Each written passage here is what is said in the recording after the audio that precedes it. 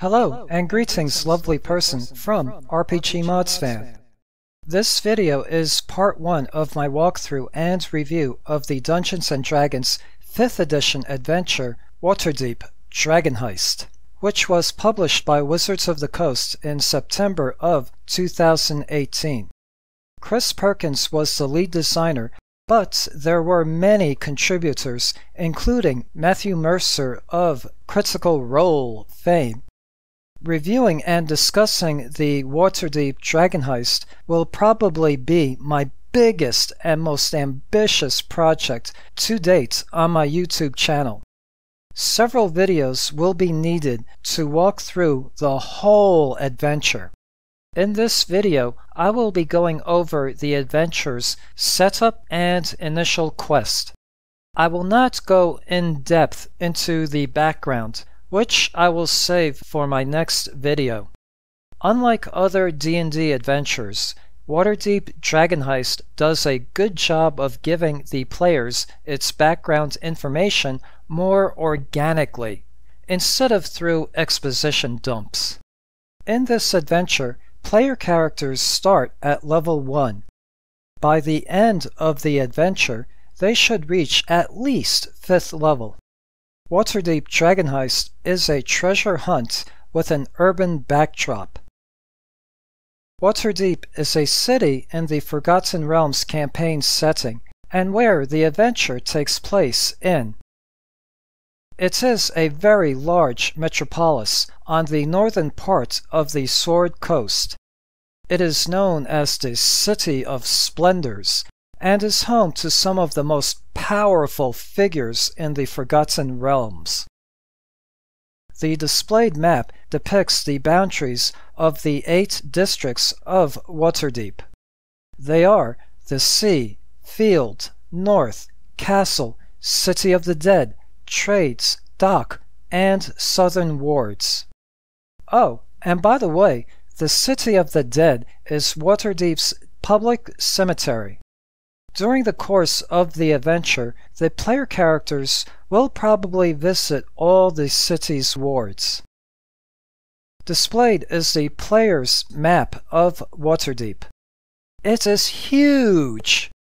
On the other side is the Dungeon Master's map of the city. These huge maps probably are the only things that will make this adventure unwieldy. The seat of Waterdeep's government is in the Castle Ward. The city is ruled by the Masked Lords and the Open Lord. Only the Open Lord's identity is known by its populace. Laurel Silverhand is now the Open Lord of Waterdeep. Why does Ed Greenwood have so many concealed rulers throughout his Forgotten Realms setting? Is he a secret society sycophant? What the sh*? Even John F. Kennedy, who I greatly admire, gave a speech against those who secretly pull the strings of government and operate from the shadows. Okay, rant over. The High Wizard of Waterdeep is known as the Black Staff. The current Black Staff of Waterdeep is Vejra Safar. Displayed is Waterdeep's legal code. The Dungeon Master should hand this handout to their players. Basically, the rulers of Waterdeep do not want or tolerate lawlessness. The adventure book's introduction chapter has helpful suggestions on character creation so that the player characters better fit the background of the adventure. Because Waterdeep is a big cosmopolitan city, there are hardly any restrictions on character creation. The city has many guilds, noble families, and factions.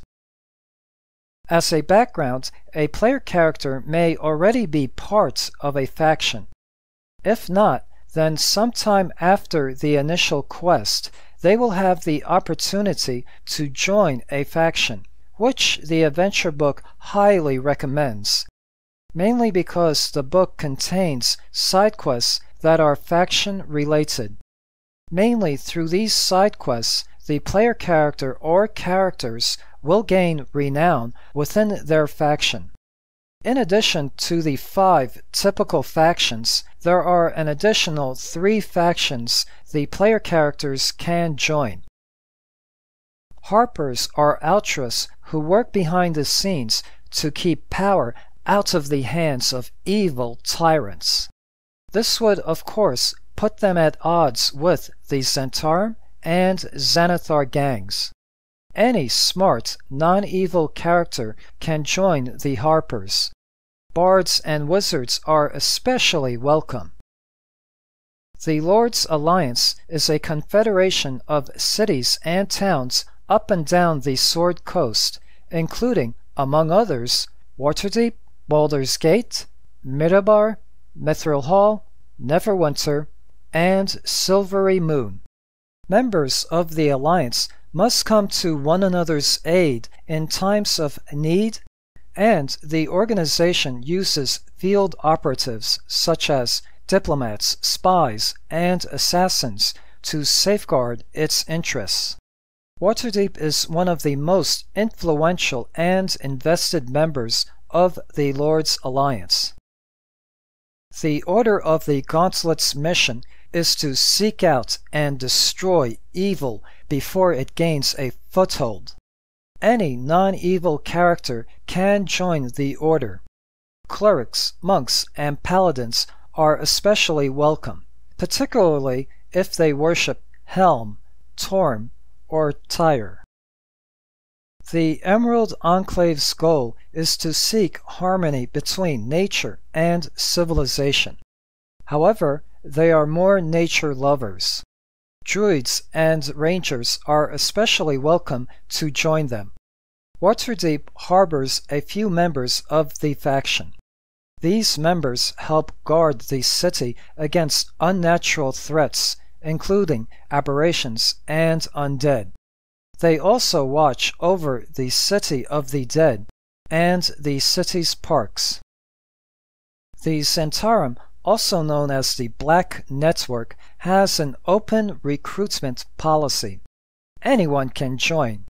It is a shadow organization that trades and traffics anything for a profit, including mercenaries, weapons, slaves, illicit substances, and even normal goods. Again, anything for a profit. A character must be a drow, preferably a male, to join the Bregan Daerth faction. The Bregan Daerth was originally made up of outcasts of destroyed drow houses. The group's leader is Charlaxle Bainray.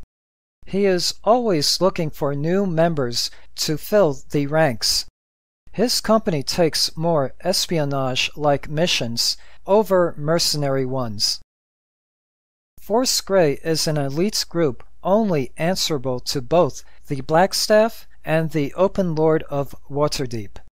However, currently Veshra Safar, the Blackstaff, is more involved with managing and operating Force Grey than is the Open Lord of Waterdeep. An individual who is serving or has served in the City Watch or the City Guard is an eligible member of the Grey Hands.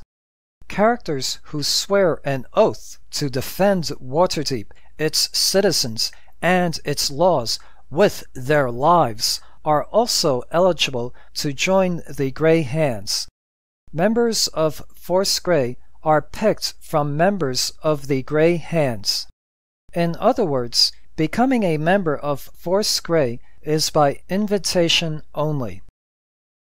Waterdeep has outright outlawed a thieves' guild to exist in it. However, the Xanathar Guild serves as Waterdeep's unofficial thieves' guild. Anyone can join the Xanathar Guild. But before membership is granted, an applicant must pass a test that always involves a serious crime being committed. Also, the adventure book does not give any side quest for those who become members of the Xanathar Guild, probably because those side quests would be heinous crimes and the authors did not want to go that dark or vile.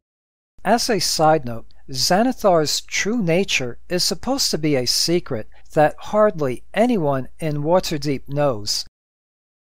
In order to make life easier, the Dungeon Master may be tempted to limit the number of factions that player characters can join. Other than making the Xanathar Guild a non-joinable faction, I would strongly suggest against that. Waterdeep will seem more real and alive if all these factions are operating at the same time. Likewise, for the Dungeon Master, things will be a lot easier if all the player characters decide to join the same faction. However, the game will definitely have more drama if the characters join different factions. Despite its name, Dragon Heist is not a true heist. Instead, the plot hook is for the player characters to recover Waterdeep's gold that was stolen from its treasury some time ago. In other words, someone else did the heist. Hence, Waterdeep Dragon Heist is more of an adventure of investigation. By the way, a gold piece in Waterdeep is called a dragon. I will call it a gold piece from now on for simplicity's sake. Of course, there are others after the treasure who the player characters will have to contend with. Although there are combat encounters, combat is definitely not the focus on this adventure. In other words, this is more of a role-playing adventure. Thus, experience points and levels gained is based on meeting milestones instead of through combat. Like so many other D&D adventures, this adventure starts in a tavern. But not in just any ordinary tavern. This one starts in the famous Yawning Portal Tavern and Inn, a popular adventurer's hangout. The Yawning Portal is located near the intersections of Waterdeep's Castle Ward, Dock Ward, and Trades Ward. There are 7 NPCs that are found or often frequent the tavern. Each player is supposed to select one NPC as a friendly acquaintance. This NPC will be someone the player character knows and trusts. This serves as further background for both the player character and the adventure. Durnan is a retired adventurer and is the tavern's proprietor and innkeeper. Bonnie is one of the barmaids of the tavern. Matrim, 3 Strings, Mereg, is a bard and often performs at the tavern. He tends to be socially awkward. Charlester, Silvermane, is a frequent patron of the tavern. His physical features betray that he is a fighter of some sort. Mayloon Warddragon is a cheery, optimistic, warm-hearted man and a skilled fighter. Obaya Uday is a priestess of Wykeen and is from Cholt. Yagra Stonefist is a half-orc thug. She likes to arm wrestle. The adventure has an exciting start to it. I will not spoil what it is. But let us just say that famed explorer and author Volothomp Gedram, more commonly known as Volo, will be impressed by the player characters. They are offered a quest by Volo and says he will award each player character 100 gold pieces upon completion of the quest. Thus, begins a mad romp through the wards of Waterdeep as you uncover a villainous plot involving some of the city's most influential figures. It is me, Volo Thumpgedrom. You can call me Volo. Nice to meet you. My friend, RPGmodsFan, will now be discussing the adventure itself, and this video will contain spoilers. Unless you are a dungeon master who will be running this adventure for their players, or are a player who already played through this adventure and are watching this video for nostalgia purposes, I would suggest not to watch the rest of this video. Take it away, RPGmodsFan. Displayed is the Dungeon Master's map of Waterdeep. It is huge, which makes it unwieldy. As a DM, I would concentrate on where everything is by ward instead. Also, not all adventure locations are marked on this map, which makes it very frustrating for the DM to use. Again, it is me, Volo Thumpgedrom. You can call me Volo. Volo's quest for the player characters entangles them in a bitter conflict between two nefarious organizations, the Zhentarim and Xanathar's Guild. For completing his quest, the adventurer's background information is not too important and does not come into play just yet. So, as to not make this video too long, I will discuss the details of the adventurer's background in my next video. For now, I will just discuss the background in the most condensed format. Displayed is the adventure's storyline and background condensed into flowcharts. The adventure's plot can be summarized as follows. The ousted and former open lord of Waterdeep, Lord Dagult Neverember, embezzles 500,000 gold pieces and hides it somewhere in Waterdeep. Dagult now lives in exile in Neverwinter, a city north of Waterdeep. Many individuals know about the cache of gold and are looking for it. The adventurers can join in on the treasure hunt and prevent the cache of gold from falling into the villain's hands of the adventure. In order to find the treasure, the Stone of Galore is needed. Basically, the Stone of Galore serves as a MacGuffin plot device for the adventure's story.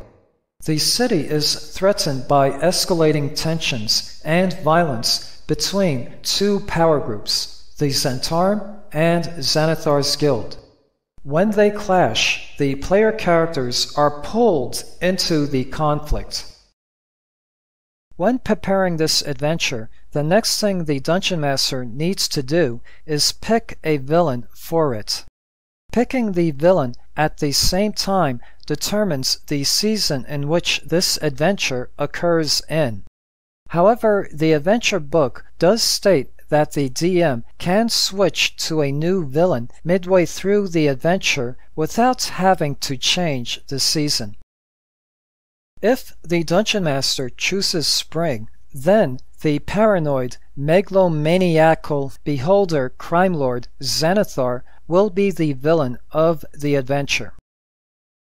If the DM chooses Summer, then the Castle Lanterns, who are nobles and are secretly devil worshippers, will be the villains of the adventure.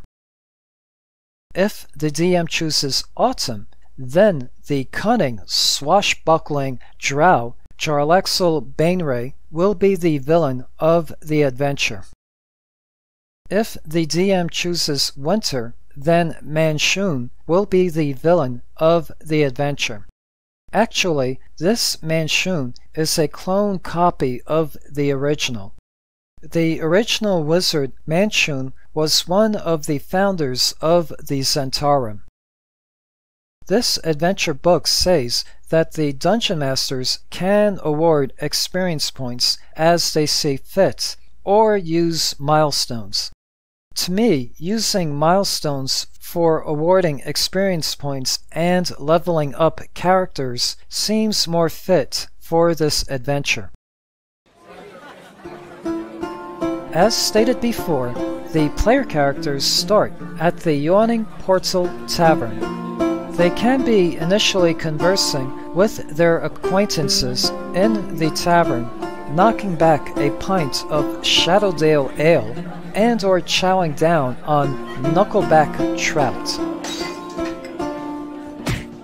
Then, a tavern brawl breaks out when 5 Xanathar thugs attack Yagra's Strongfist, who is a Zentarum thug for hire. Leading the Xanathar thugs is a male human bandit named Krentz. The player characters can either get involved or hang back.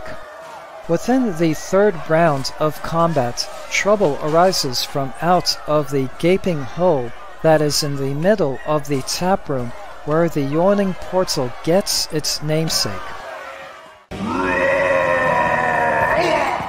A troll and 9 sturges emerge out of the hole.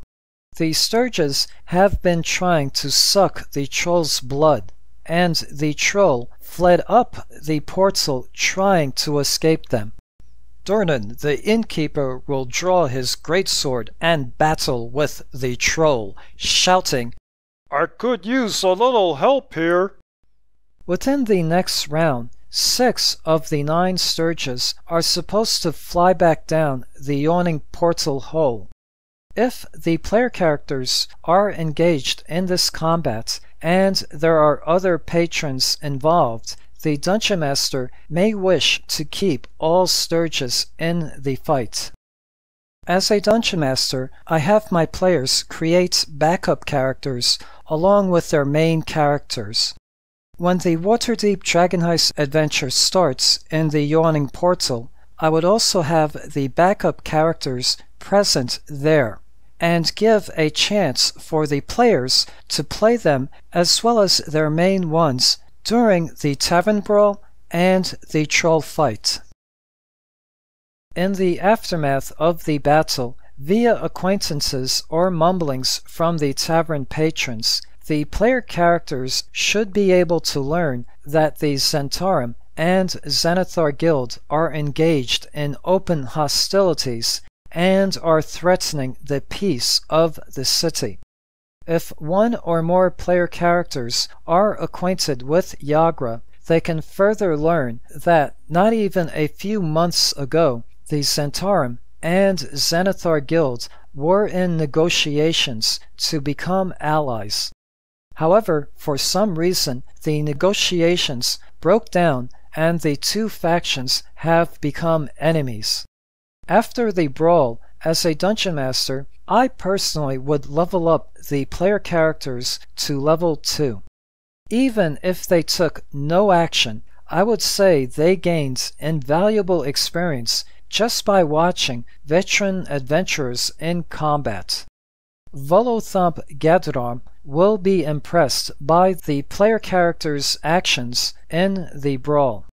If the player characters took no action, then in this case he is intoxicated and wrongly thinks they took action in the brawl. Volo has a quest. He will order drinks for the player characters and ask them to sit with him at a quiet table. One of Volo's friends, named Floon Blagmar, has disappeared, seemingly kidnapped.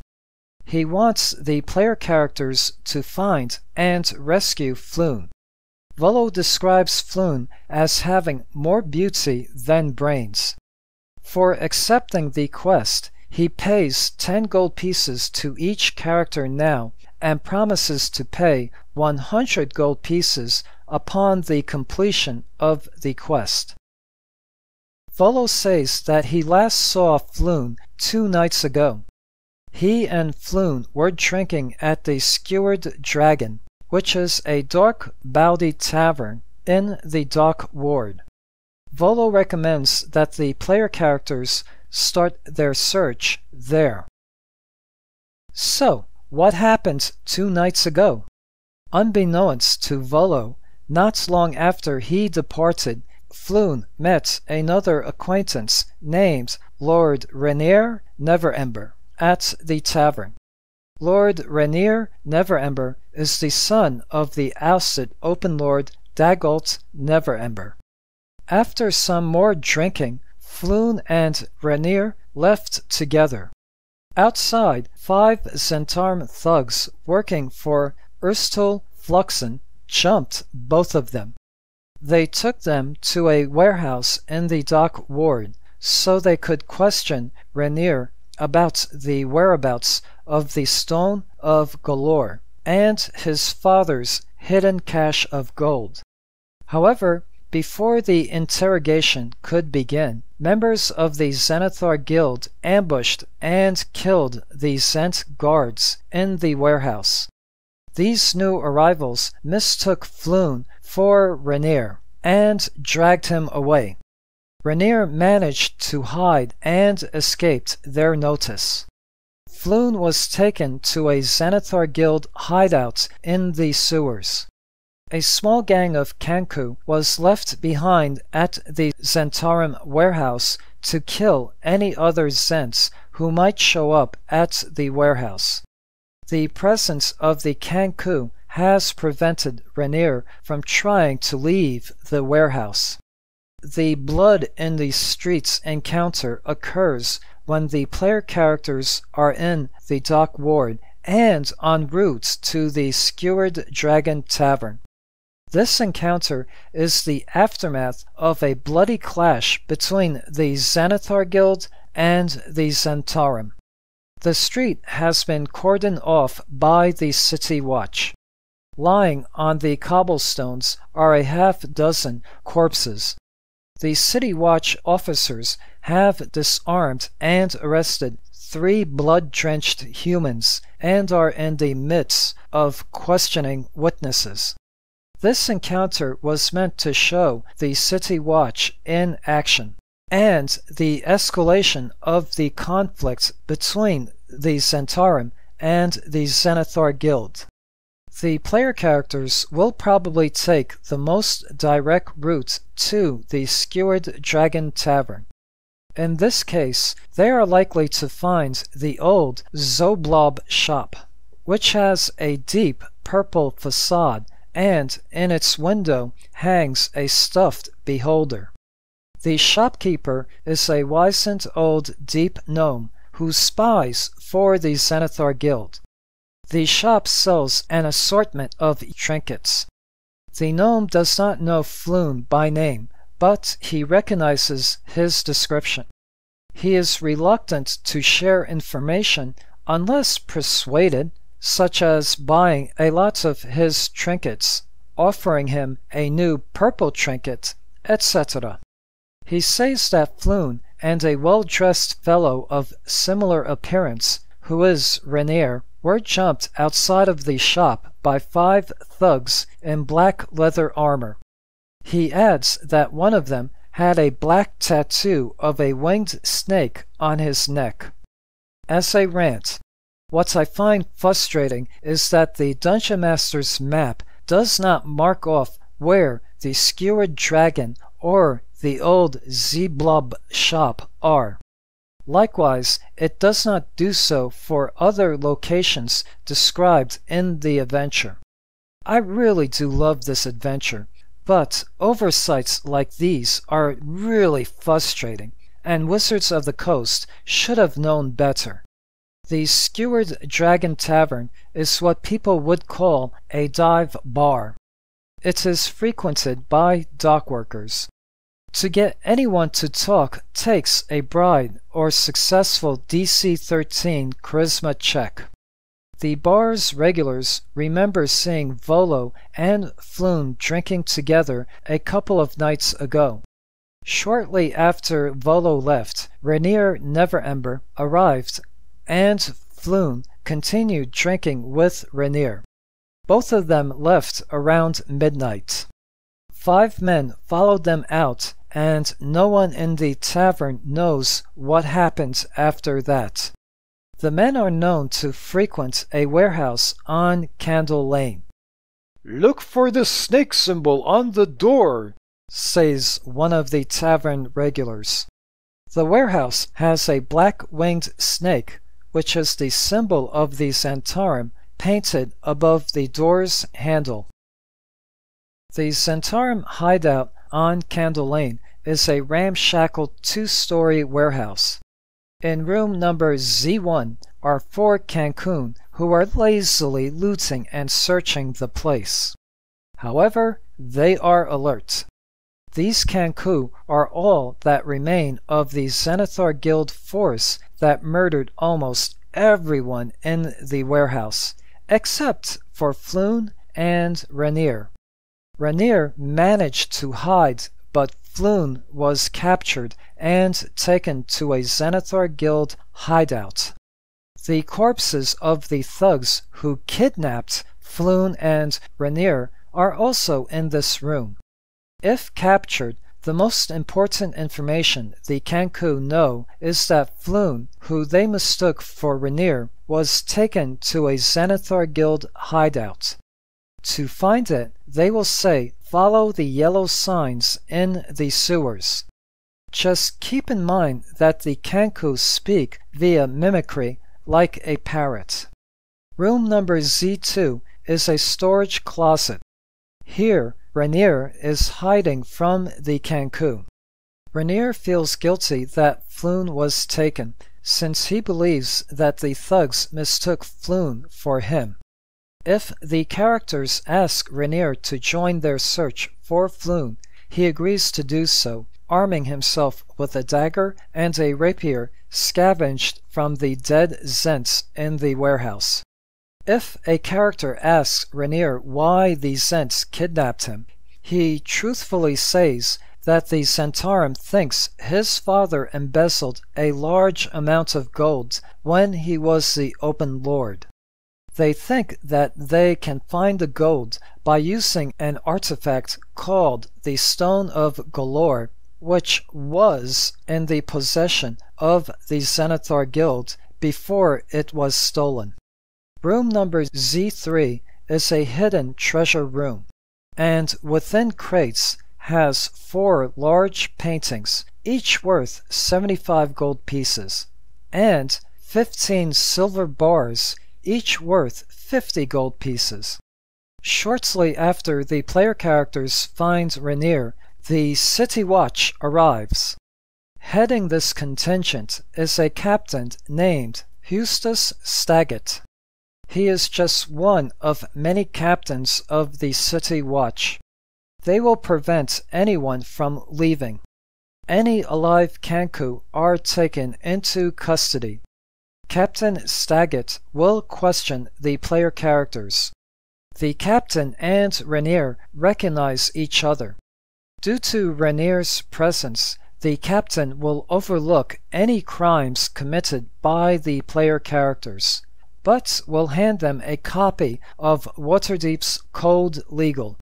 If the player characters ask for the Watch's help in locating Floon, Captain Staggett says he will not send a force into the sewers in search of someone who might well be a Zent or Zenithar Guild spy.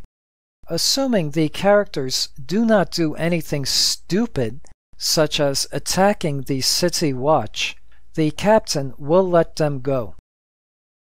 If the player characters do not learn of Floon's plight from the Cancun, then they can learn by bribing a local witness that Floon was seen being dragged off through the back alleyways to a circular metal cover which then leads down into the sewers. Drawn in yellow chalk on the walls of the sewers are palm-sized circle with 10 spokes radiating out of it. Following these yellow symbols will lead the player characters to the Zenithar Guild hideout, where Floon is being held. Guarding the way into the hideout is a gazer. A gazer is a scaled-down version of a beholder. The boss of this Xanathar Guild hideout is a half-orc mage named Grumshar. When the player characters arrive, Grumshar is interrogating Floon Blagmar in Area Q7. Visiting the hideout is a mind flayer named Nahil Lore. Areas Q2A and B are watchposts. Dozing off in each is a goblin bowman. In room Q5 is a Durgar named Zmenk. If Krantz survived the brawl at the Yawning Portal, then he will also be found here. Both are preoccupied with barricading the door to room Q6. Room Q6 served as a lavatory for the hideout, but now is being overrun by a gray ooze. In room Q7, Grumshar has his foot on Floon's chest. Seated on a raised platform to the south is Nahil Lore, and he is caressing an intellect devourer. Upon seeing the adventurers, Nahil Lore rises from the stone chair, sets its pet down, and glides across the room, intending to leave through the double doors on the west wall. Given how low level the player characters are, the wise course of action is to allow the Mind Flayer to escape. After defeating Grumshar and the Intellect Devourer, the player characters can then attend to Floon Blagmar, who is in a bloodied and very weak condition. In room Q11 is a portal to Xanathar's lair. However, in order to activate it, one needs a stone eye. The only one who had the stone eye was the Mind Flayer, who is now long gone.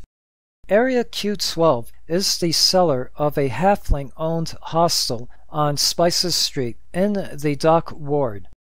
The hostel is used as a base of operations by the Shard Shunners, a gang of halfling were-rats. They are aware of the Xanathar Guild hideout. Returning to the Yawning Portal with Floon Blagmar marks the end of the adventurer's introductory quest. Volo is drinking alone and anxiously awaiting news of Floon's fate.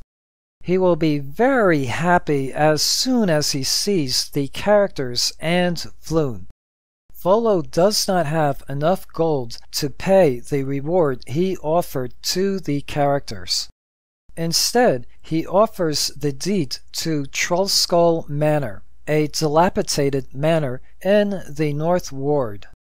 Volo recently bought the property because it is rumored to be haunted.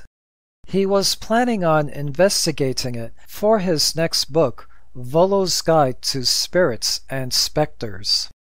The manor is meant to be used as a base of operations for the player characters. If they accept their reward, Volo sets up a meeting with a thiefling magistrate named Kylene Silmerhelv. The brief session takes place at a courthouse in the Castle Ward at noon.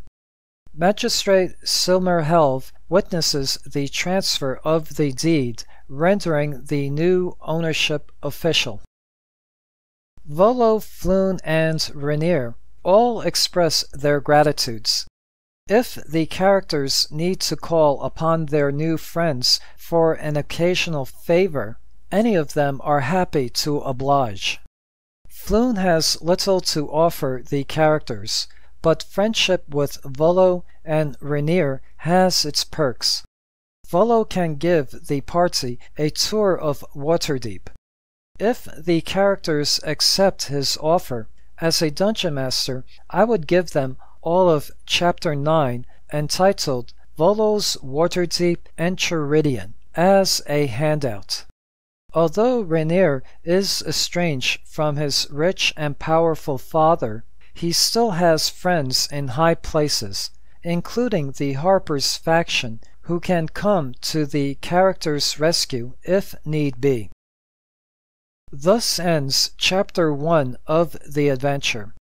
If you are using milestone level achievement, the adventure states to level up the characters to 2nd level. As a DM, I would level them up to level 3. If you think this would be too soon, then throw in an extra encounter or two, such as an extra encounter in the sewers. Roll credits. Displayed are the credits found within the adventure itself. It seems I only scratched the surface when doing a walkthrough and review of the Waterdeep Dragon Heist adventure. In order not to make this video too long, I avoided discussing much of the background of the adventure, such as detailed discussion on the villains and the factions. In my next video on this adventure, I plan to fill that gap and discuss the background. Afterwards, I plan on doing videos for the rest of the adventure. I think this adventure is awesome. However, the Dungeon Master's map of Waterdeep could have been better. Thank you for watching. Hope this video has been informative and entertaining.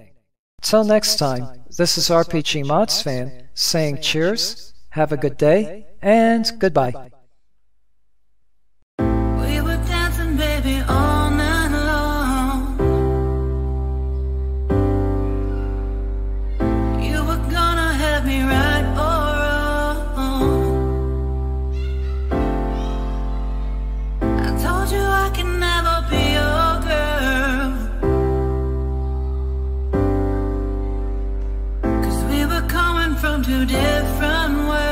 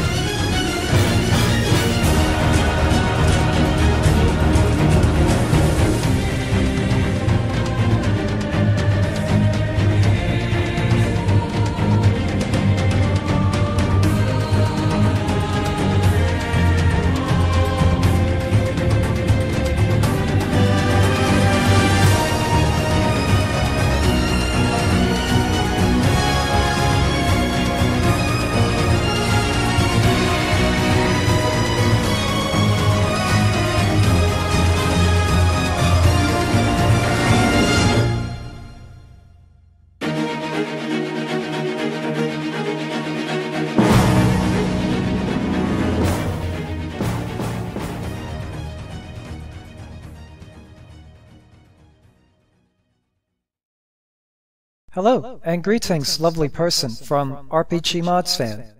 This video is part 2 of my walkthrough and review of the Dungeons & Dragons 5th edition adventure Waterdeep Dragon Heist, which was published by Wizards of the Coast in September of 2018. In order not to repeat myself too much, I would highly recommend watching my part 1 video, which covers the adventure's setup and initial quest, before watching this video. In this video, I will be going over the adventure's background, which, of course, will be full of spoilers. I will not go in depth into the city of Waterdeep itself. I may do such a video sometime in the future after covering most everything else in the Waterdeep Dragon Heist adventure. Because this video will be discussing the adventure's background, I will try my best not to make this video an exposition dump, and I will try to be entertaining as possible. Chris Perkins mentioned that the adventure takes place in 1492 DR, the year of 3 ships sailing. However, Dungeon Masters can adjust the year to fit with other adventures. Using the Tomb of Annihilation as an example, you can have the death curse start to occur after the events of Waterdeep Dragon Heist. Because the player characters have proven themselves as capable adventurers, the retired adventurer and merchant Sindra Sylvain requests a meeting with them at her place and tasks them to end the curse. Originally, she is supposed to be located in Baldur's Gate, but the DM can move her to Waterdeep or send an invitation to the characters asking them to journey to Baldur's Gate. However, canonically, Waterdeep Dungeon of the Mad Mage is supposed to be run after the completion of the Waterdeep Dragon Heist adventure. I will now be discussing the adventure itself, and as I stated before, this video will contain spoilers. Unless you are a Dungeon Master who will be running this adventure for their players, or are a player who already played through this adventure and are watching this video for nostalgia purposes, I would suggest not to watch the rest of this video. Displayed is the structure of Waterdeep Dragon Heist. The left flowchart summarizes its background. The upper right flowchart summarizes its sequence of important events. The lower right boxes summarizes what the adventurers can expect when raiding a Villains Lair. So, let's get to it. I will start with the adventurer's background first. Before he was ousted from his position as the Open Lord of Waterdeep, Dagult Neverember embezzled 500,000 gold pieces from Waterdeep's treasury and hid them in a secret vault called the Vault of the Dragons. Built long ago by dwarves, the vault is warded against all forms of magical detection, scrying, and intrusion. As a security precaution, he arranged all knowledge of the vault's location and defenses to be magically erased from his mind and the minds of his subordinates. The wizard who performed the procedure trapped this knowledge within an artifact called the Stone of Galore. The wizard disappeared shortly thereafter, and Dagult hid the stone in the Palace of Waterdeep. The Stone of Galore ends up being the MacGuffin plot device for the adventure. Dagult was in the city of Neverwinter when the other Lords of Waterdeep voted him out of office. He immediately made plans to retrieve the Stone of Galore and smuggle his personal wealth out of Waterdeep. His spies retrieved the stone from the palace, but were intercepted and killed while trying to leave the city. The stolen stone was passed from one hand to another like a common jewel until it wound up in the clutches of the Xanathar Guild. The Stone of Galore is actually an aboleth transformed by magic. In this inanimate state, the aboleth can read the mind of any creature that attunes to the stone, as well as modify that creature's memory. A creature attuned to the stone can also extract information from the aboleth, including lore about Neverember's vault. At the base of Undermountain, and where it meets the sea, there is a subterranean city called Skullport. It is a den to the criminal underworld of Waterdeep. Its most powerful crime lord is a beholder called Xanathar. Hoping to gain a political foothold in Waterdeep, agents of the Zhentarim recently tried to ally their organization with the Xanathar Guild.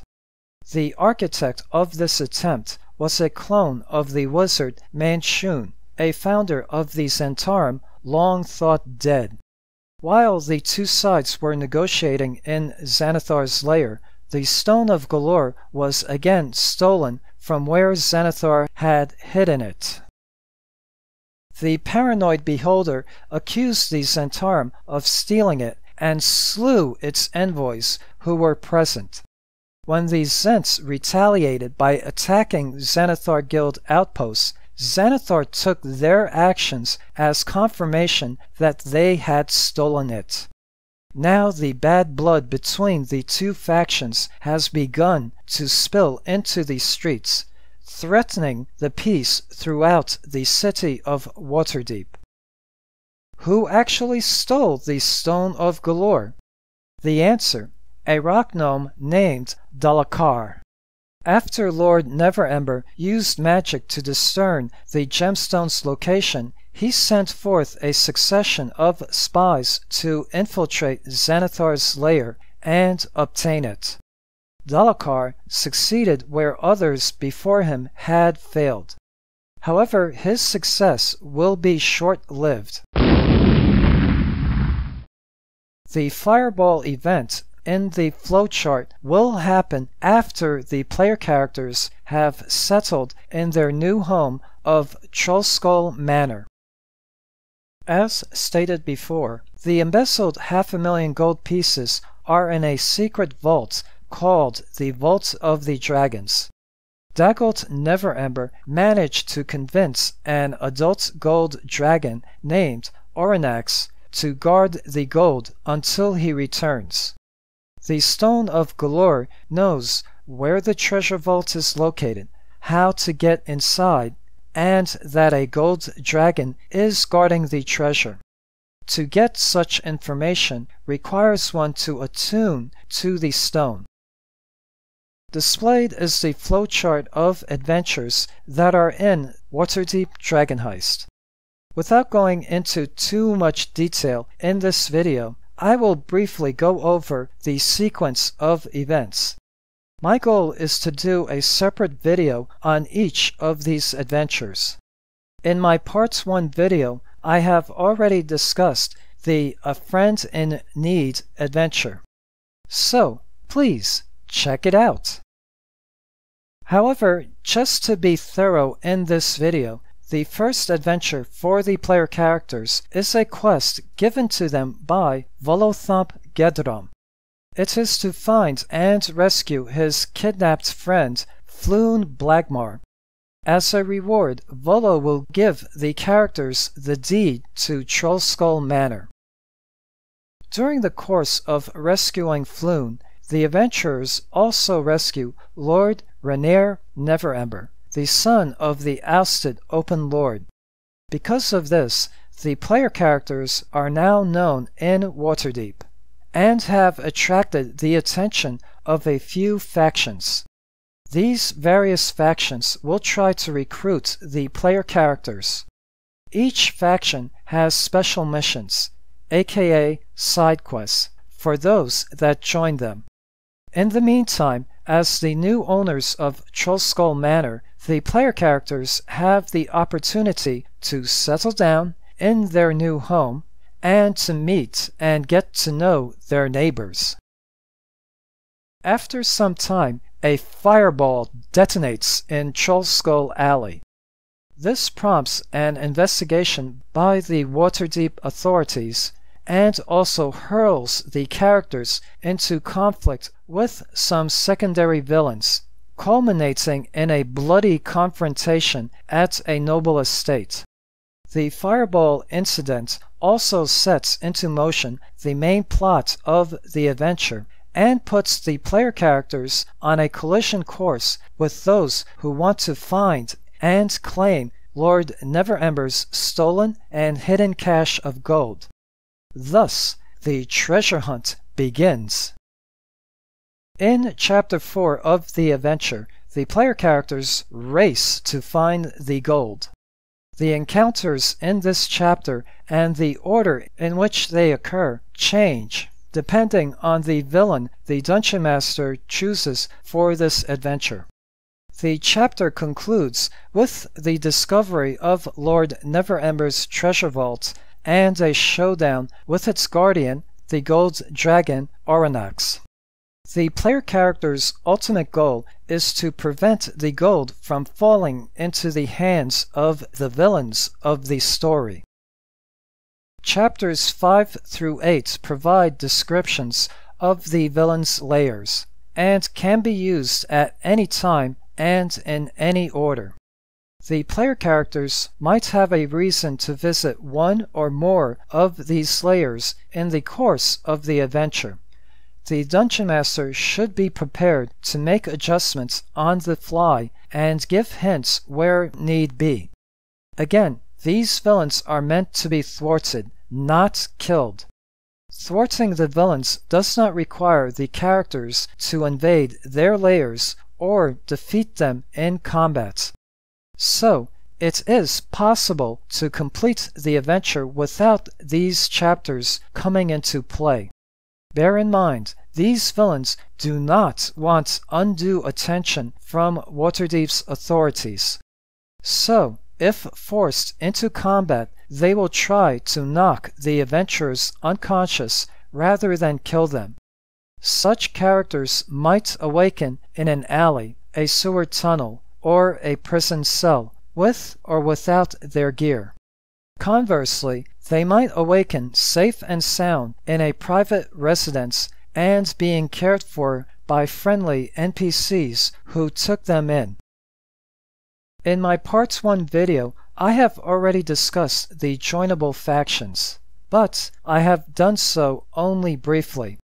I will now go into a little more detail on the factions. When necessary, factions can also provide aid to its members. Harpers are individual idealists who work behind the scenes to keep power out of the hands of evil tyrants. Any smart, non-evil character can join the Harpers, but they tend to attract more bards and wizards to join. The Harpers suspect that the Zentarum is wholly or partially responsible for the escalation of violence in Waterdeep. Harper spies might use the adventurers as instruments to get at the truth. The Harpers are not well organized and tend to be chaotic. They have several secret gathering places in Waterdeep, but at the same time they may conduct their business in bustling inns and taverns. Various nobles and guildmasters in the city are Harper sympathizers. Rainier Neverember is a member of the Harpers. The Lord's Alliance is a confederation of cities and towns along the Sword Coast, including, among others, Waterdeep, Baldur's Gate, Mirabar, Mithril Hall, Neverwinter, and Silvery Moon. Members of the Alliance must come to one another's aid in times of need, and the organization uses field operatives such as diplomats, spies, and assassins to safeguard its interests. Waterdeep is one of the most influential and invested members of the Lord's Alliance. The Open Lord Laurel Silverhand takes an active role in managing and operating the Lord's Alliance within Waterdeep. Shalester Silvermane is a member of the Lord's Alliance. The Order of the Gauntlet's mission is to seek out and destroy evil before it gains a foothold. Any non-evil character can join the Order. Clerics, monks, and paladins are especially welcome, particularly if they worship Helm, Torm, or Tyr. They often act without waiting for the blessings of temples or the permission of rulers, which can put them at odds with those in power. The surge of violence in Waterdeep spurs members of the Order to find and recruit adventurers who can help return peace to the city. The Emerald Enclave's goal is to seek harmony between nature and civilization. Within the city walls of Waterdeep, the Emerald Enclave does not have too many members. The members that are in Waterdeep help guard the city against unnatural threats, including aberrations and undead. They also watch over the city's parks and the City of the Dead. In order to join, a character must demonstrate an interest in protecting nature. Druids and rangers are especially welcome to join them. The highest member of the Emerald Enclave in Waterdeep is Lady Jareth Falcon. However, the real operations are handled by the half-elf druid Melanor Feldbranch, Falcon's groundskeeper, and Blossom Snowbeetle, an elderly halfling druid. Her youngest son, Dasher, disappeared about 6 months ago. He was infected with lycanthropy and is now a member of the Shard Shunners, a halfling were-rat gang. The Centaurum, also known as the Black Network, has an open recruitment policy. Anyone can join. It is a shadow organization that trades and traffics anything for profit, including mercenaries, weapons, slaves, illicit substances, and goods. It has long sought to gain political influence in Waterdeep, but the strength of the city's masked lords, nobility, and professional guilds makes that difficult. Currently, the Centaurum in Waterdeep is a fractured organization. Those who support Manchun, who is really a clone, want to destroy the Zenithar Guild and seize political and economic control of the city. Those who oppose Manchun want to expose and destroy him before they are themselves apprehended or driven out of the city by the local authorities. The player characters cannot join Manchun's side, but they can join and receive aid from the Zents who are opposed to him. The leaders of this branch are retired adventurers who have become business entrepreneurs.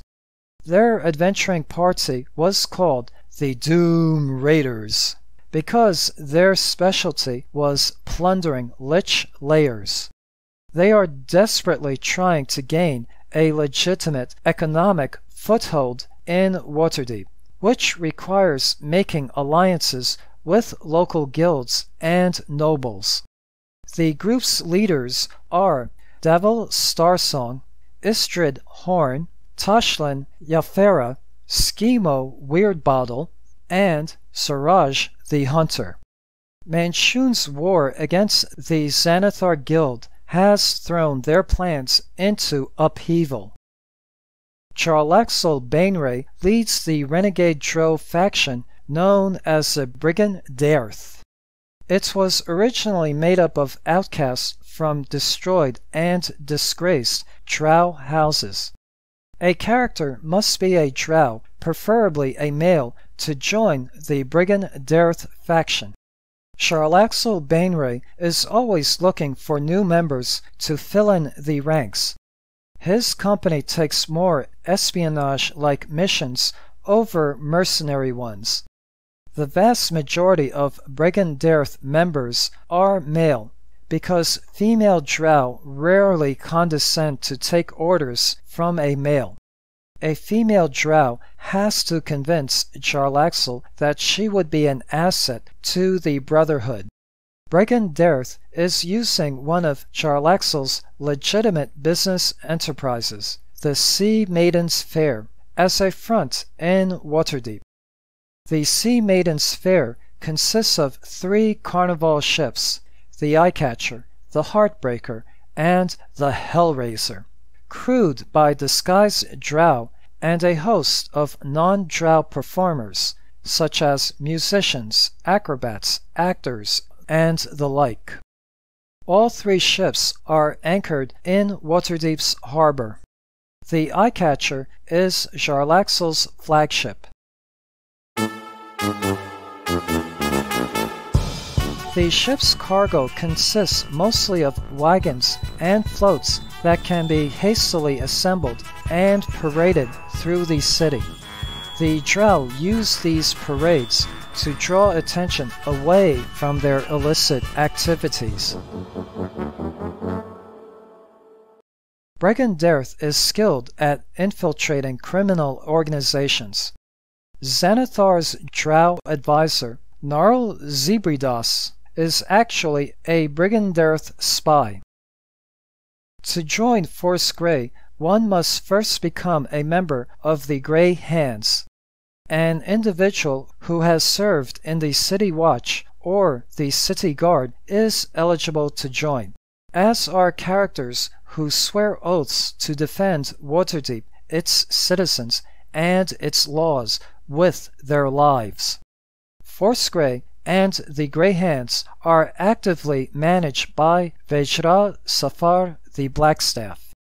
Their job is to deal with threats to the city that the Guard and the Watch are not able to handle without risking significant loss of life. They are called upon only as a last resort, since the Lords of Waterdeep tend not to be fond of their methods. Force Grey is an elite cadre of specialized adventurers, drawn from the ranks of the Grey Hands. Whenever Waterdeep has a problem that cannot be handled by diplomats or the city's other armed forces, the Open Lord has the option to mobilize Force Grey.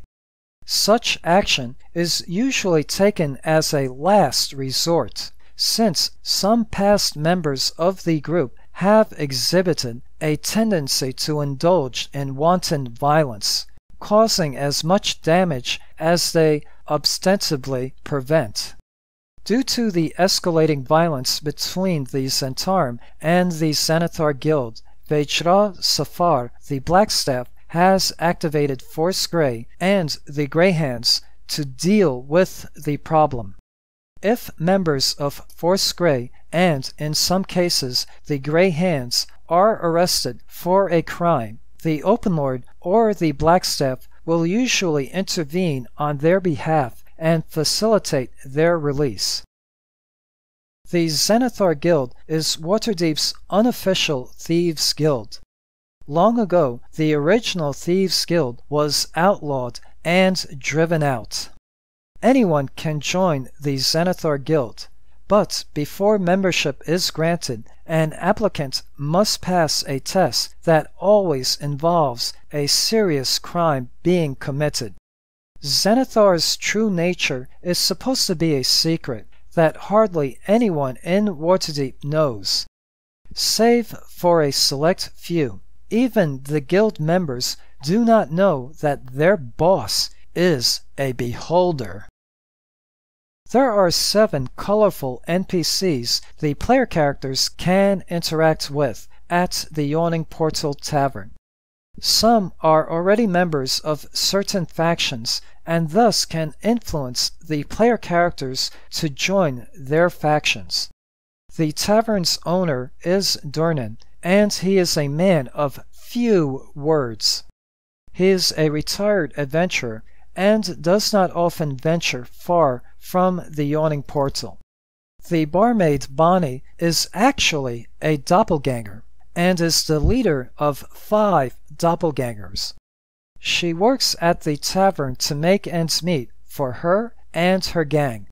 Right now, only Matrim 3-Strings knows she is a doppelganger. In terms of trustworthiness, only Bonnie can be trusted. The rest of the doppelgangers cannot be trusted. Matrim 3-Strings Mereg is a bard that often performs at the tavern. He is a spy for the Harpers and is not open about it. He mainly spies on Zentarum agents and on other potential troublemakers. He recently befriended Bonnie and wants to help her doppelganger gang settle into the city. The fighter Jalester Silvermane is an agent of the Lord's Alliance and reports directly to the Open Lord Laurel Silverhand. Since the Yawning Portal attracts adventurers, Jalester's task is to spy on them and discern who might aid or imperil the city and its citizens. Dornan knows that Jalester works for Laurel and leaves him alone.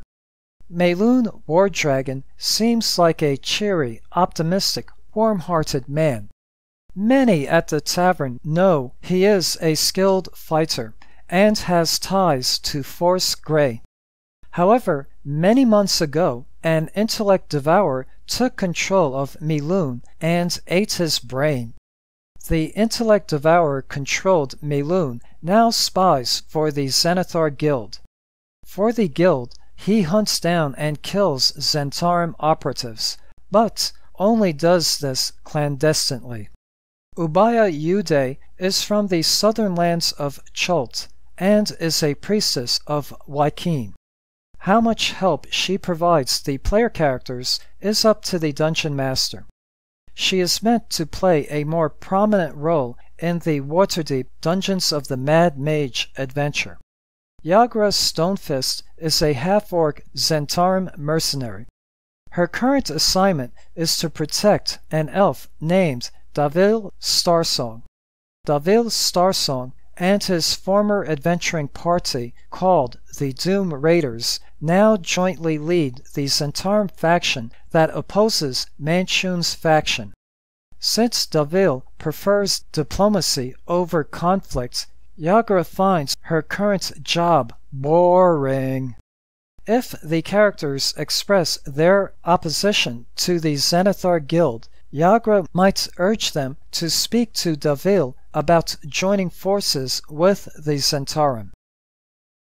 The Dungeon Master decides who the main villain of the adventure is.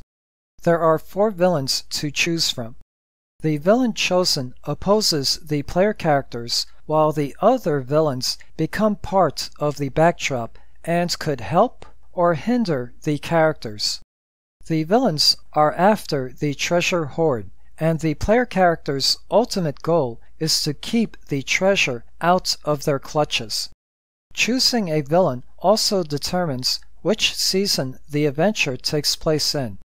However, the Dungeon Master is free to change villains without changing the season anytime he or she wishes to. Zenithar is a paranoid, megalomaniacal beholder crime lord. Zenithar believes the Zentarum stole the Stone of Galore from his lair. Thus he has open hostilities with them and seeks to wipe them out. Like all other villains, he wants to retrieve the Stone of Galore and to secure the cache of gold. His base of operations is a dungeon under Skullport. Skullport is a gang and crime-infested subterranean settlement beneath Waterdeep. Zenithar has a healthy fear of Laurel Silverhand, does not want to provoke a conflict with the Open Lord of Waterdeep, and is inclined to spare those in her employ. If the DM chooses Zenithar as the villain, Then the adventure takes place in the spring. Victaro and Amelia Castellanter are Waterdavian nobles and are secret worshippers of Asmodeus. 3 years ago, the devil-worshipping Castellanterns traded the souls of their children in exchange for power and to escape financial ruin. The eldest son, Osvaldo's soul, was taken immediately and transformed into a chained devil. The Castellanterns keep Osvaldo locked up in their attic. Their 2 youngest children, Terenzio and Alzarina, are doomed to lose their souls when they turn 9 years old, which is not too far away. The Castellanterns plan to use the cache of gold to buy back the souls of their 2 remaining children. Actually, 500,000 gold pieces is not enough. They need almost 1,000,000 gold pieces, and they need to sacrifice 99 souls. From their own funds and with the embezzled gold, they will have more than enough for the gold payment. For the 99 souls, they plan on poisoning the food of an upcoming feast that they will be hosting. Their estate, Castellantern Villa, has a temple of Asmodeus hidden underneath it. Victaro and Amalia rely on their noble status to protect them, and the last thing they want is the city watch on their doorstep. Thus, they will try to misdirect and discredit the player characters rather than murder them. If the DM chooses the Castellanterns as the villains, then the adventure takes place in the summer. Charlexel Bainray is a flamboyant drow swashbuckler. Those who have read the Dritz novels will be familiar with this drow. He is extremely cunning, intelligent, and devious. This villain will probably be the hardest to convincingly run, only if your players are very familiar with the Dritz novels and are avid fans of them. Luskan is a pirate city far to the north. Charlexel managed to effectively gain control of the city over its pirate lords. He wants Luskan to join the Confederation of the Lords Alliance and oust Neverwinter from it. He plans to use the stolen gold to buy his way into the Lords Alliance. Charlexel also wants the Dragonstaff of Ahgeron for leverage in his negotiations. The Dragonstaff is currently in the possession of the gold dragon Oranax. Charlexel wears a hat of disguise. He often uses it to be in the magical guise of a flamboyant human sea captain named Zardos Zord. As Captain Zardos Zord, Charlexel runs a traveling carnival called the Sea Maidens Fair. Charlexel layers and oversees things from the Eyecatcher, his flagship, and the Scarlet Marpenoth, which is a submarine that is mounted underneath it. Because he is well versed in the arts of espionage, Charlexel loves complicating matters and delights in thwarting his enemies. If the DM chooses Charlexel as the villain, then the adventure takes place in the autumn season. The original wizard Manchun was one of the founders of the Centaurum. The one in this adventure is a clone and is hiding in Waterdeep. He has many enemies, including the Harpers, the Blackstaff, Elminster of Shadowdale, amongst others. Thus, he needs to operate from the shadows. He wants to rule Waterdeep as a tyrant.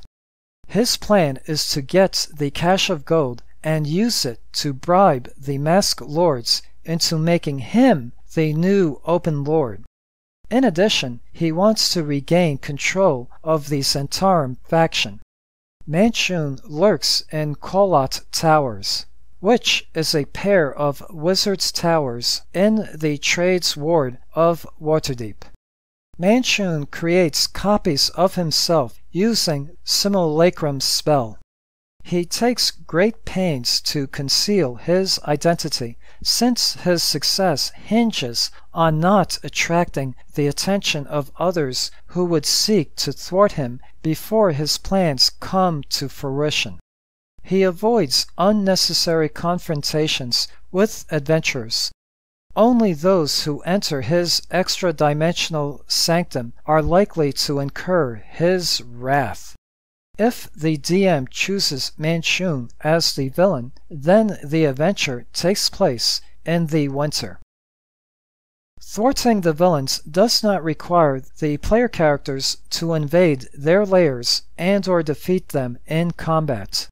So, it is possible to complete this adventure without directly fighting the main villains, who are much more powerful than the player characters, and probably could TPK them easily, even if they were to reach 5th level.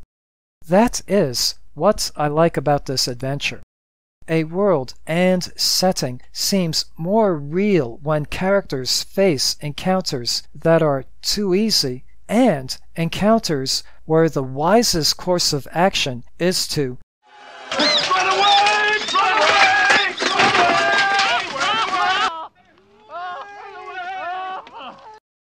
Of course, most encounters should be appropriate for the player character's current levels.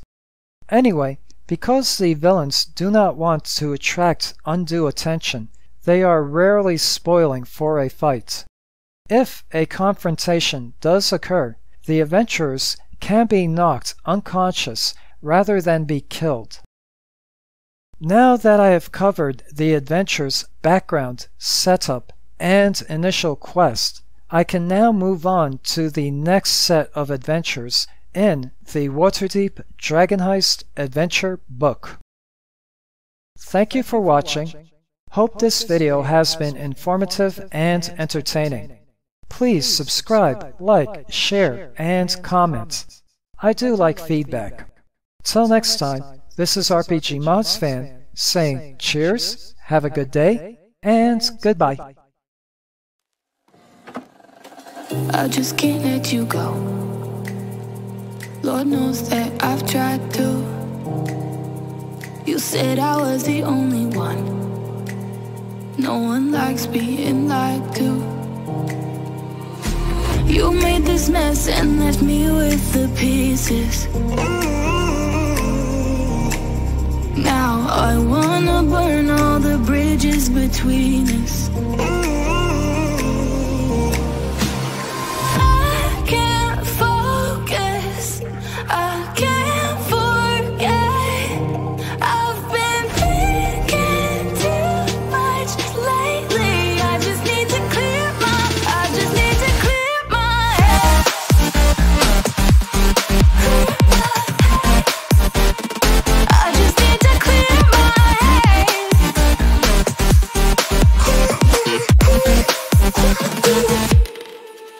I've been stuck on your memory, but it's not like I need it. And we may have some history, but we don't have to repeat it. You made this mess and left me with the pieces. Now I'm gonna burn all the bridges between us.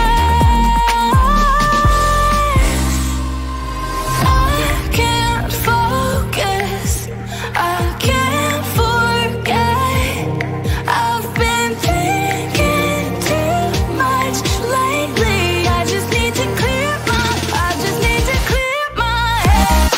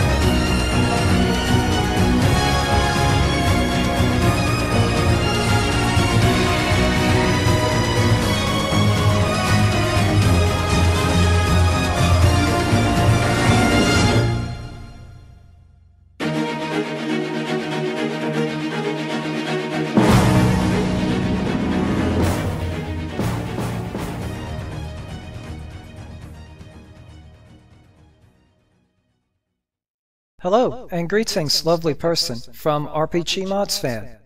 This video is part 3 of my walkthrough and review of the 5th edition Dungeons & Dragons adventure, Waterdeep Dragon Heist. In order not to repeat myself too much, I would highly recommend watching my Part 1 and Part 2 videos, which covers the adventure's setup, background, and initial quest, before watching this video. In this video, I will be going over the adventure book's second adventure titled Trollskull Alley. I am the evil dungeon master, and my mule, I mean my assistant, RPGmodsFan, will be discussing the adventure itself, and this video will contain spoilers. Unless you are a dungeon master who will be running this adventure for their players, or are a player who already played through this adventure and are watching this video for nostalgia purposes, I would suggest not to watch the rest of this video. Excuse me while I go and TPK my group of players.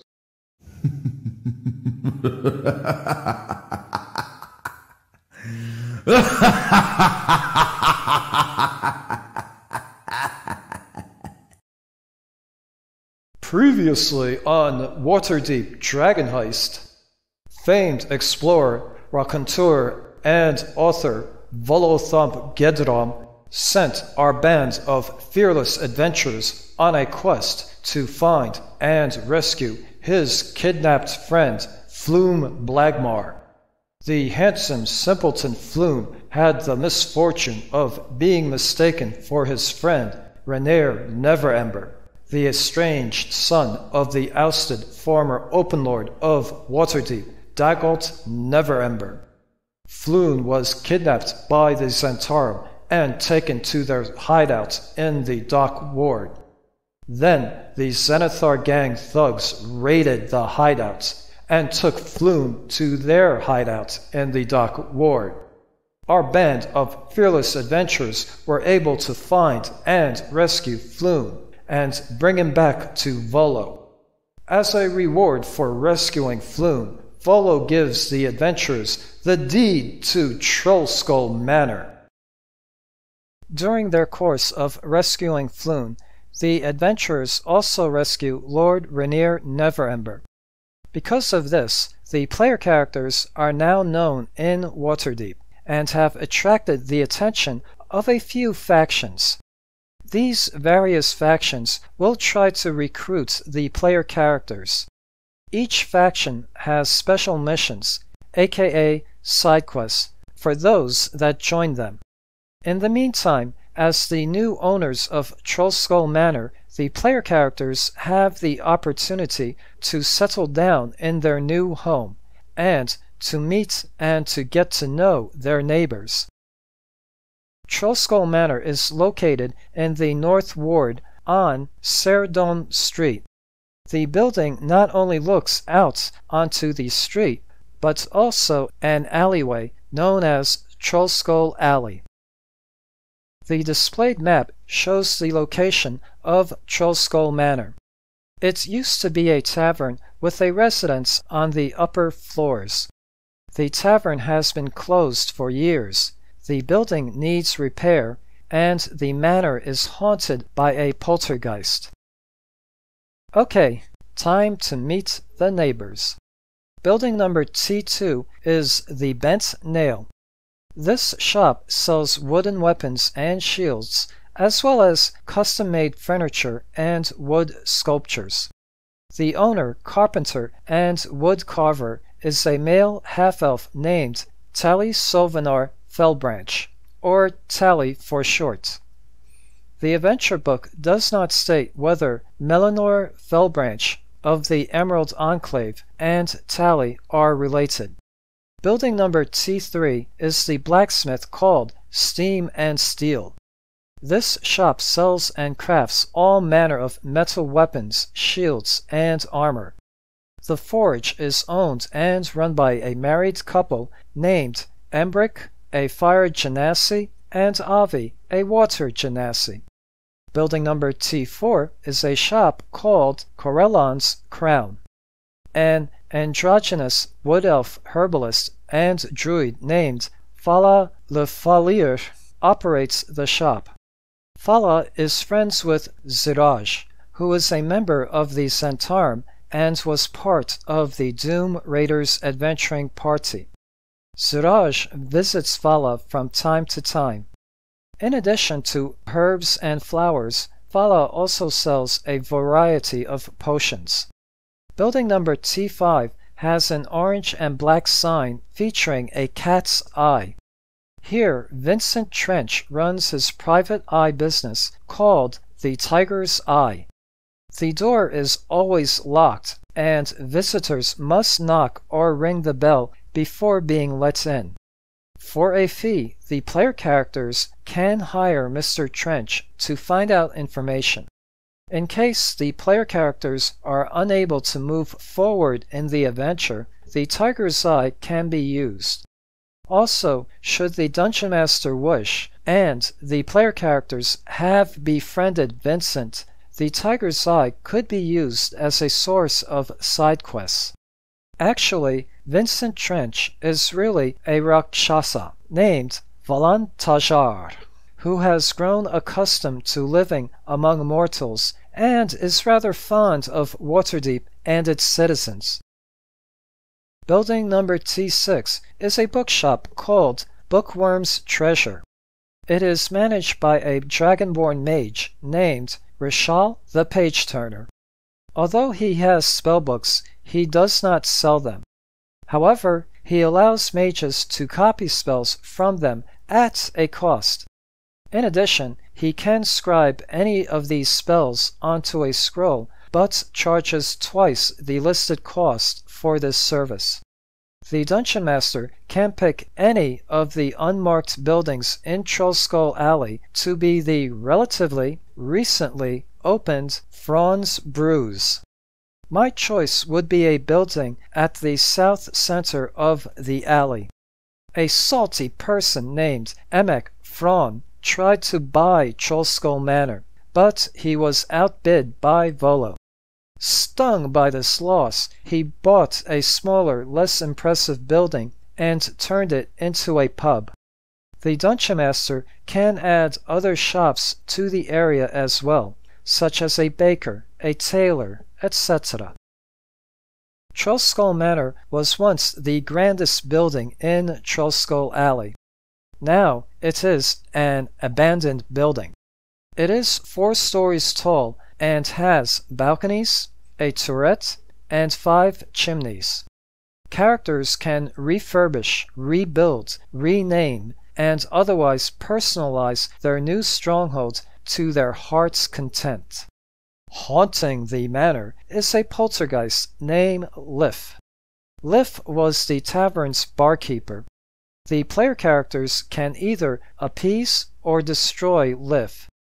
If the player characters work to repair and renovate the tavern with the goal of opening it to the public again, this will appease Lif, and he will accept them as the new owners.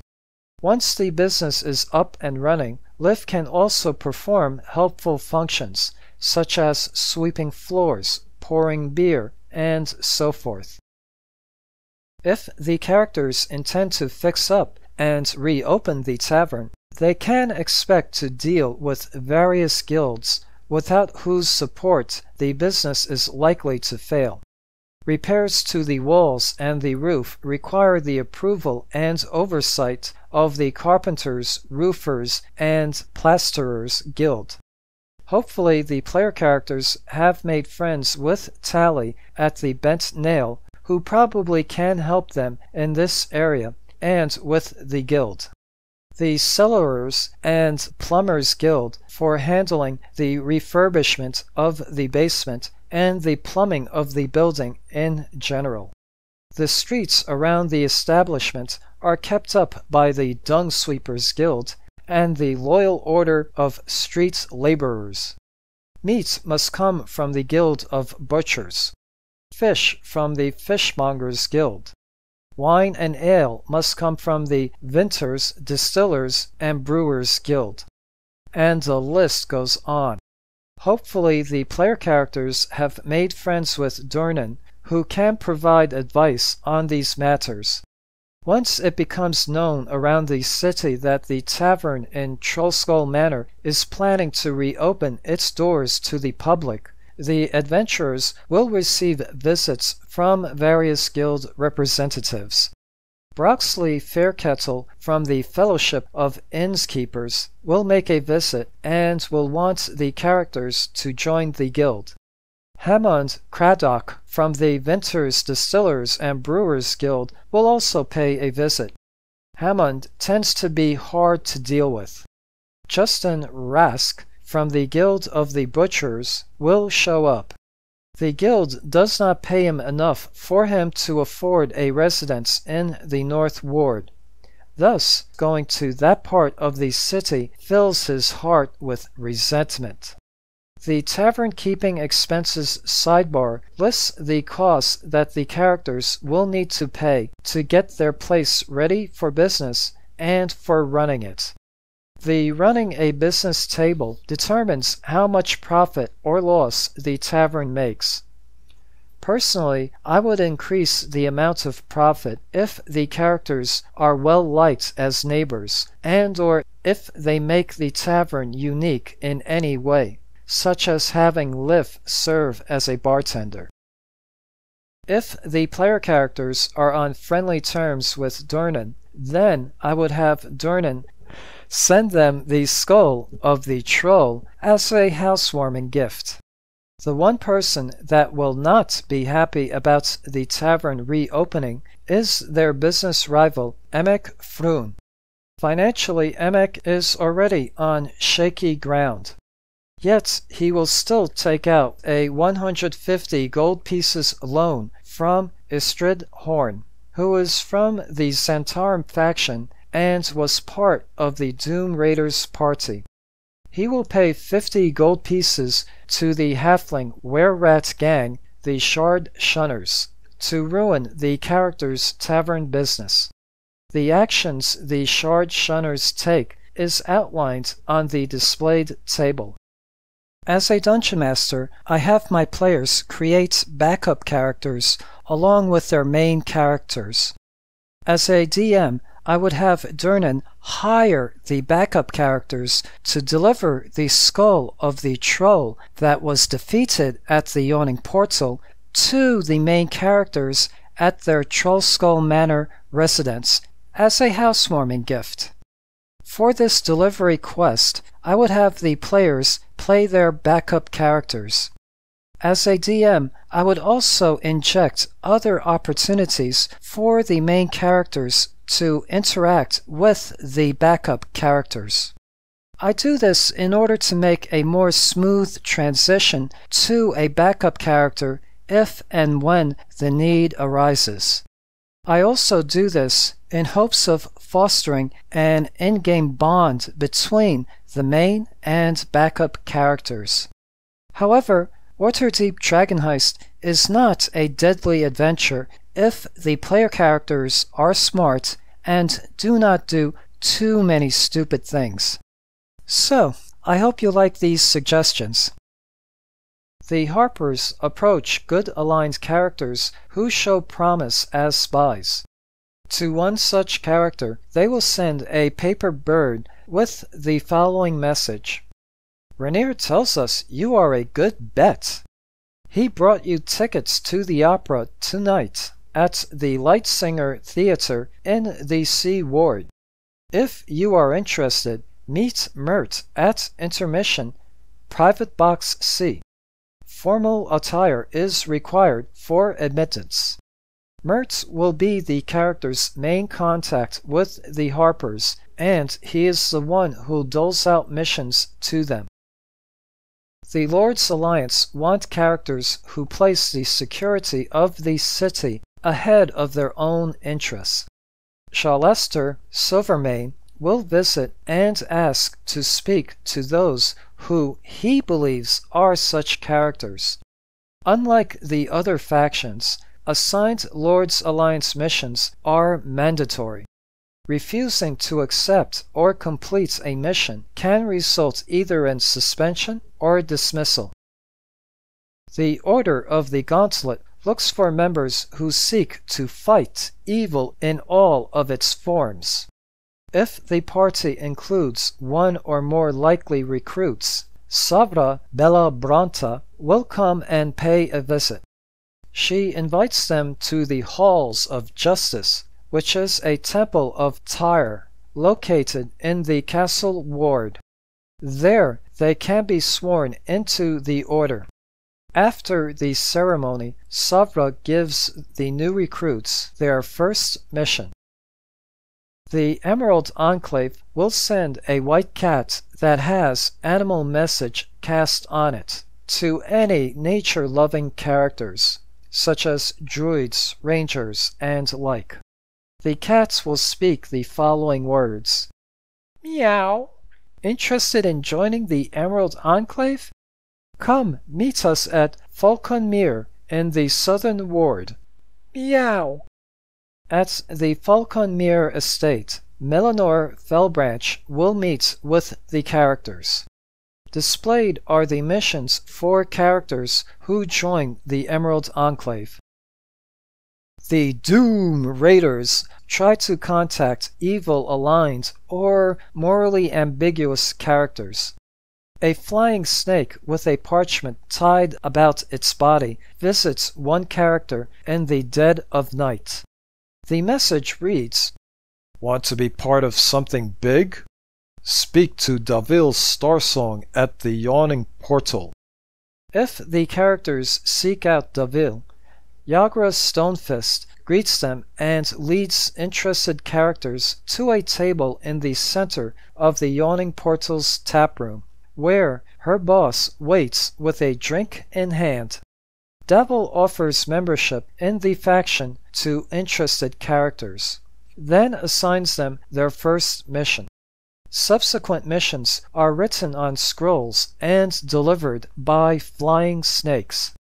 After the characters complete 2 missions, Davil is arrested by the City Watch and held in Castle Waterdeep for questioning. Until his release, Tashlin Yafira will be the one giving out further missions. Weeks after his arrest, Davil is released from custody once the Lords of Waterdeep are convinced that neither he nor his associates are responsible for the recent violence in the city. If there are any Drow player characters, Charlexel Bainre will have 3 of his lieutenants shadow them. Each day, the characters roll a DC 18 Wisdom Perception check to see if they notice that they are being followed.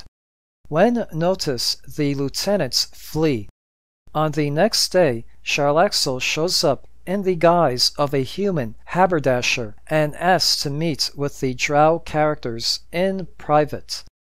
Missions for Drow characters who join the Brigandairth is displayed on the screen. Vejra Safar, the Blackstaff, is friends with Rainier Neverember, and word of his rescue quickly reached her ears. She uses a sending spell to deliver the following short message to one of the characters. I am Vajra Safar, the Blackstaff. Come to Blackstaff Tower in the Castle Ward at once. Bring your friends. At Blackstaff Tower, Vejra offers the characters membership in the Grey Hands. Characters that join will be given their first mission.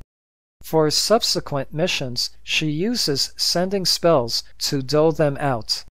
These missions are designed to tax the characters' resources and test their loyalty to Waterdeep.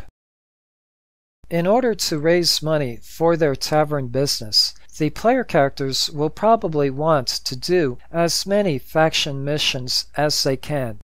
However, the rewards in terms of gold pieces is relatively small, basically not enough to get the tavern up and running. So, the DM must decide if they are running a more realistic campaign or more of a fantasy campaign, and adjust the rewards accordingly. I probably should do separate videos on each faction's missions. I will contemplate on doing so depending on how well received these Waterdeep Dragon Heist videos are. After the player characters have completed a few missions, as a Dungeon Master, I would have Volo come to visit. Since the time they initially met at the Yawning Portal, Volo was able to collect some gold. He will then offer to pay each of the characters the previously agreed upon 100 gold pieces for rescuing Floon in exchange for getting back the deed to Trollskull Manor. To me, this will make the adventure more realistic. I do not think the characters will take Volo up on his offer, and Volo will not be offended by this, and adds that he cannot wait to see what they will do to the place. The adventure states to advance the player characters to 3rd level once they have completed a few faction missions or dealt with Emek Froon. This part of the adventure was meant as an opportunity for the player characters to make friends and gain a reputation, whether for good or ill, in Trollskull Alley and in Waterdeep itself, before the events of the next chapter embroil them in a greater plot. Thank you for watching. Hope this video has been informative and entertaining. Please subscribe, like, share, and comment. I do like feedback.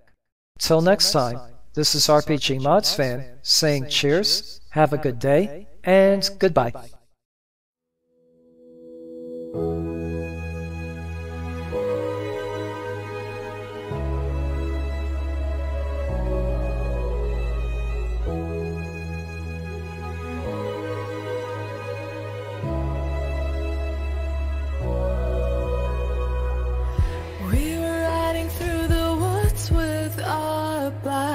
We got scared when it got darker at night, 'cause everyone was missing safety lights. So we tried to use a flashlight as a guide, and now I'm standing in an overcrowded train, picturing the times we had as children while the rain is pouring down the windows and the people push their way. Take me back to my hometown. Take me back to my loved ones. We were kids, now we're all grown. Back in my hometown. Take me back to my hometown. Back to my loved ones. Back to my hometown. Back to my hometown.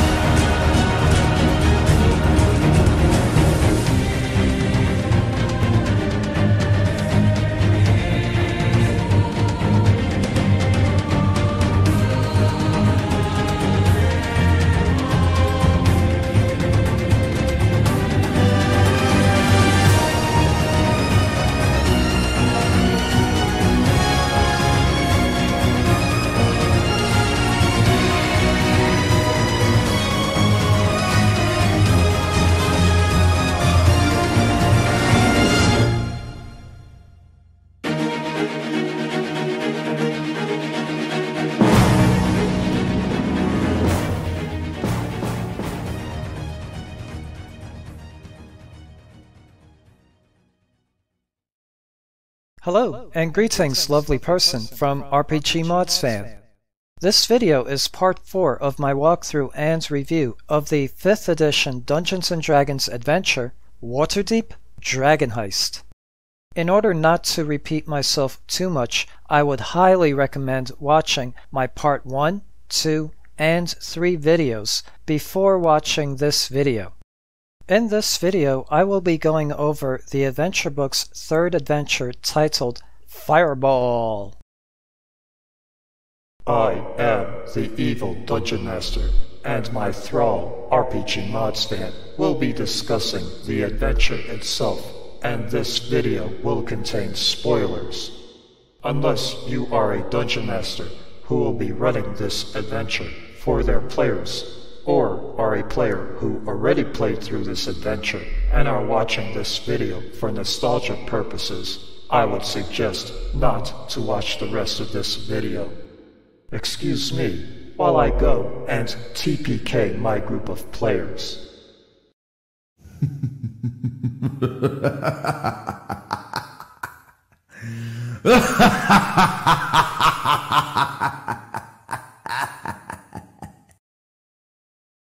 Previously on Waterdeep Dragon Heist, the famous explorer and author Walkthru gives our band of fearless adventurers a quest to find and rescue his kidnapped friend Floon Blagmar. Floon was kidnapped by the Zentarum, then again by the Xanathar Guild. During their quest, they also rescue Lord Rainier Neverember. Volo awards our adventures with the Trollskull Manor estate located in the North Ward. The adventurers settle into their new home and meet their neighbors. Rescuing Rainier has made them known in Waterdeep and has brought them the attention of various factions. These factions then try to persuade the adventurers to join them. One early morning, when all the player characters are in their Trollskull Manor, they hear the roar of an explosion, their windows rattle, followed by the screams of city folk, all coming from Trollskull Alley. A fireball has detonated in the street, claiming the lives of 11 people. The player characters have a few minutes to examine the crime scene before the city guards arrive, who will then cordon off Trollskull Alley with 6 guards at each entrance. Another 6 guards and their sergeant watch over the crime scene. Flying overhead in the sky is a griffin mounted by a griffin cavalry rider. About 15 minutes later, 22 members of the City Watch arrive to investigate the crime scene. They are led by Sergeant Saith Cromley and Barnabas Blastwind. Barnabas is a member of the Watchful Order of Mages and Protectors. 20 City Watch constables will be knocking on doors and questioning locals. The victims of the blast were as follows. In plain clothes, 2 female humans and 1 male half-elf. They were servants of wealthy North Ward families who were running errands for them. 2 female halflings. One was playing a flute and the other was playing a fiddle. 2 male halflings who were dancing to their tune. 1 elderly female human who was out for a walk. 2 cloaked, leather armor-clad male human sellswords. They have tattoos of a black-winged snake, which is the symbol of the Zentarum, and a male rock gnome. The male gnome was Dalakar, who had the Stone of Galore, and was on his way to see the player characters at their Trollskull Manor home. He also has a pouch containing 5 100 gold piece gemstones. The DC Dexterity Sleight of Hand check for snatching the pouch with no one noticing is 13. As a dungeon master, I would also add a parchment with the address of Trollskull Manor or a map to it. Somehow this parchment survived the blast. Perhaps it was tucked in a small, non-flammable scroll case?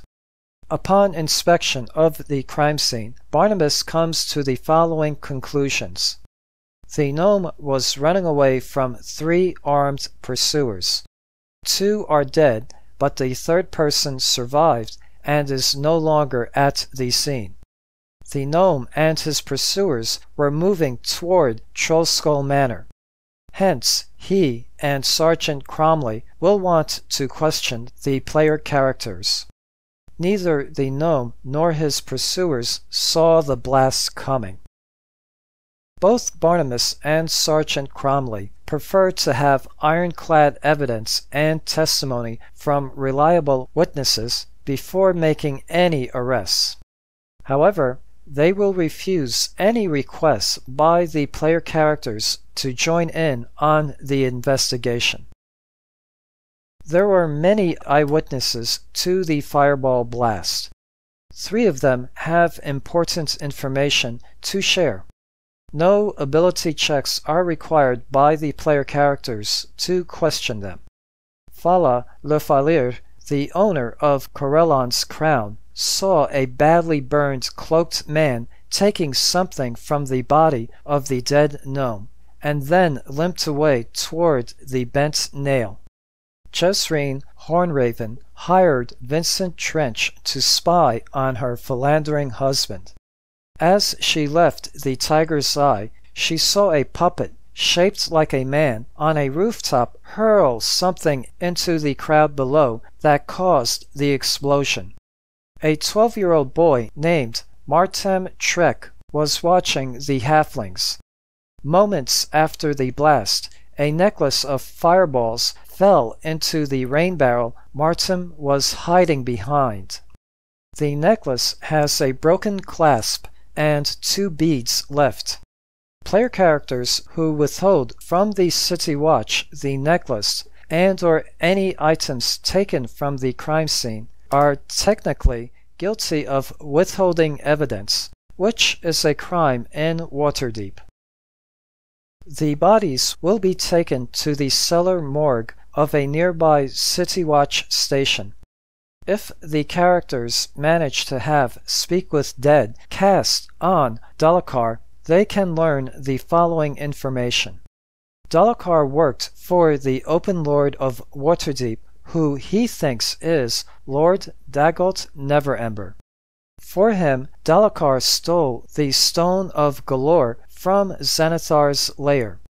The Stone of Galore is the key to finding a hoard of gold hidden in the city by Dagult Neverember.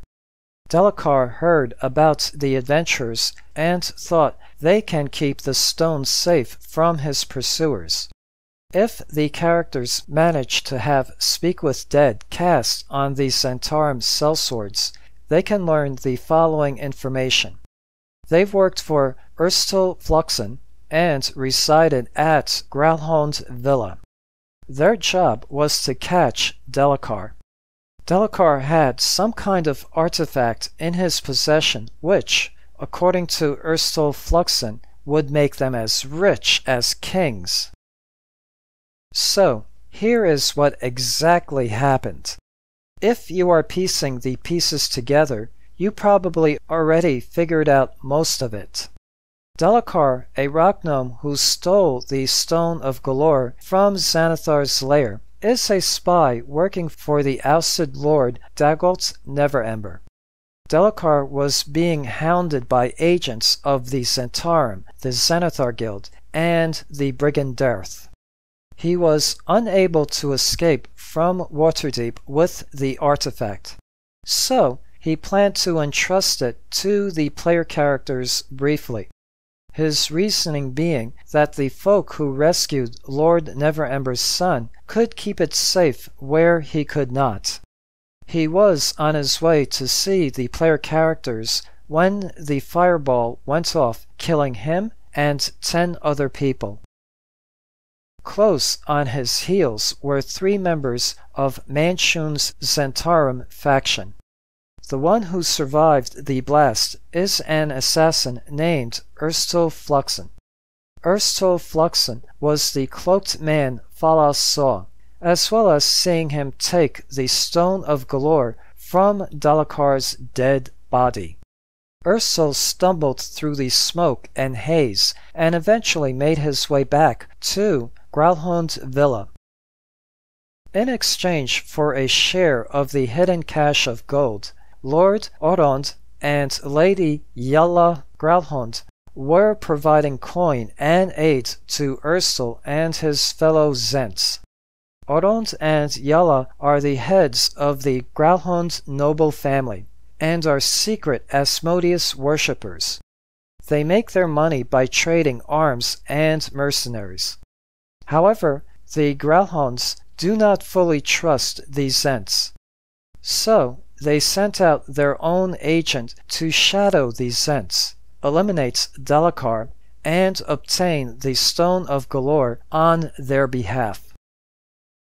The Gralhund's assassin is a construct called a Nimblewright. This puppet-like construct is what Jezreen Hornraven saw. A month ago, this Nimblewright escaped from a temple dedicated to Gond, called the House of Inspired Hands, located in the Sea Ward.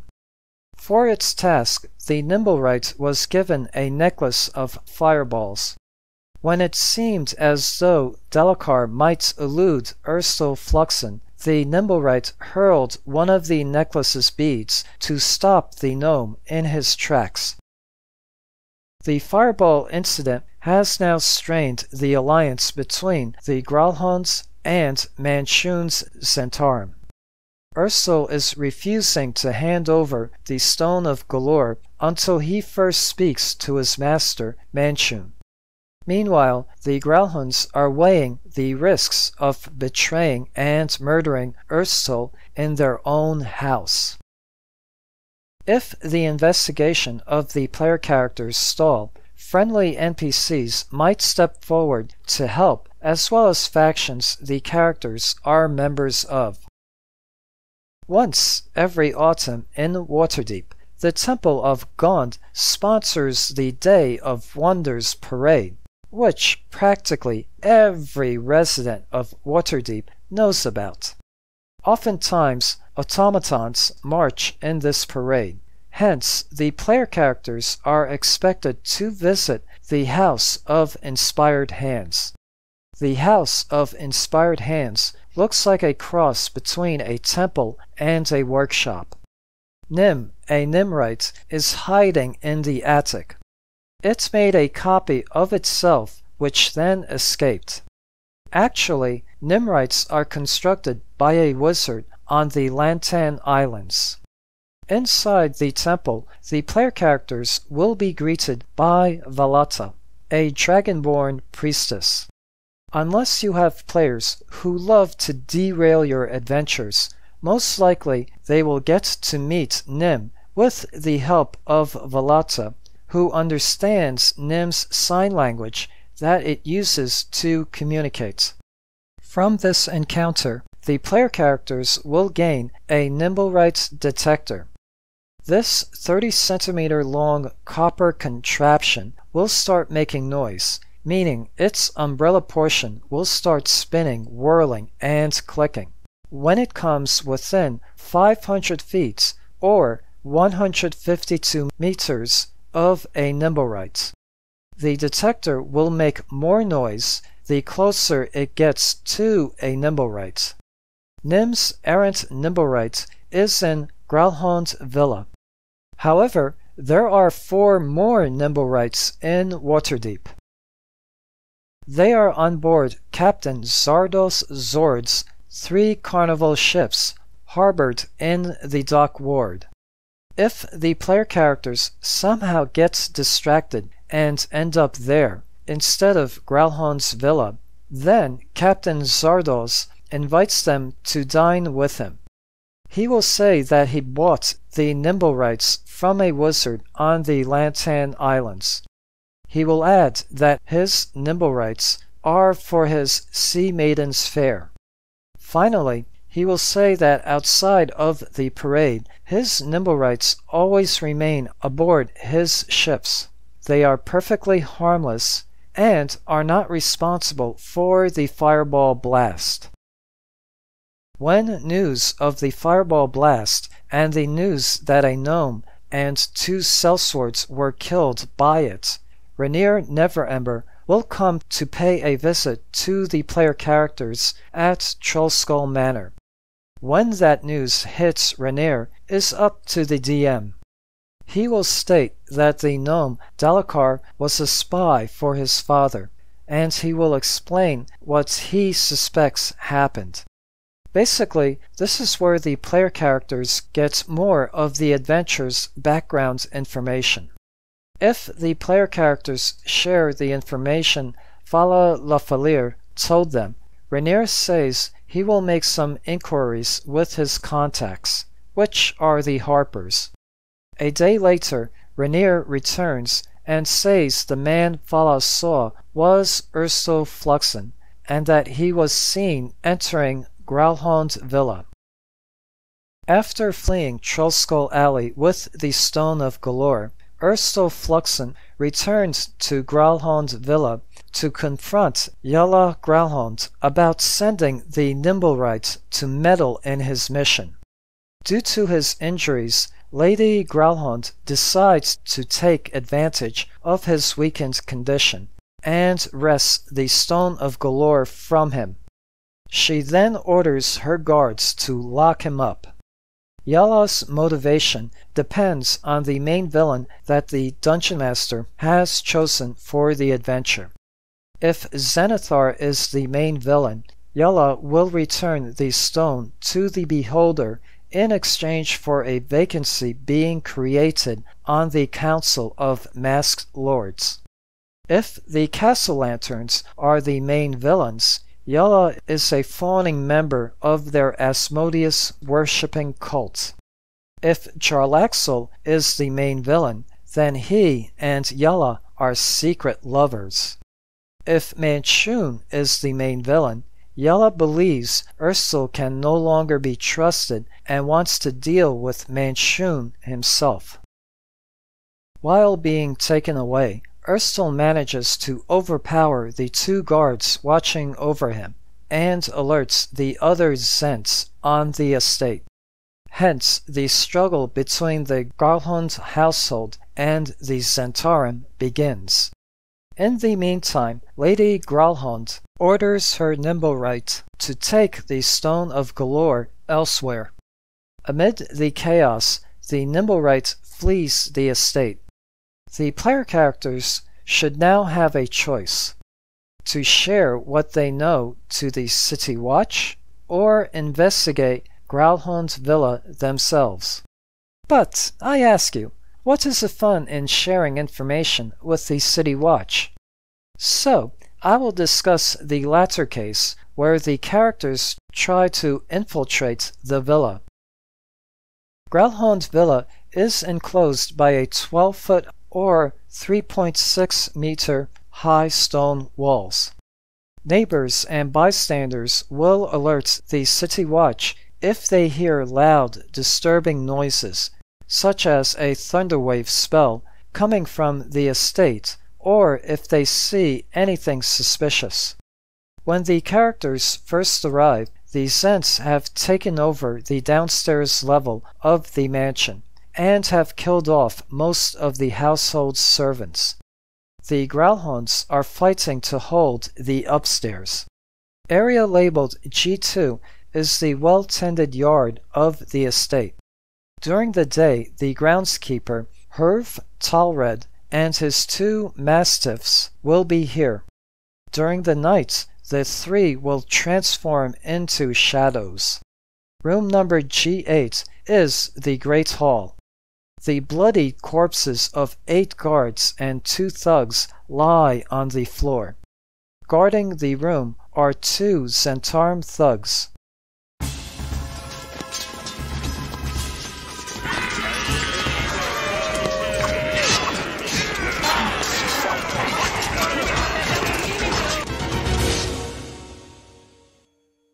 the sound of fighting can be heard coming from the top of a wide staircase.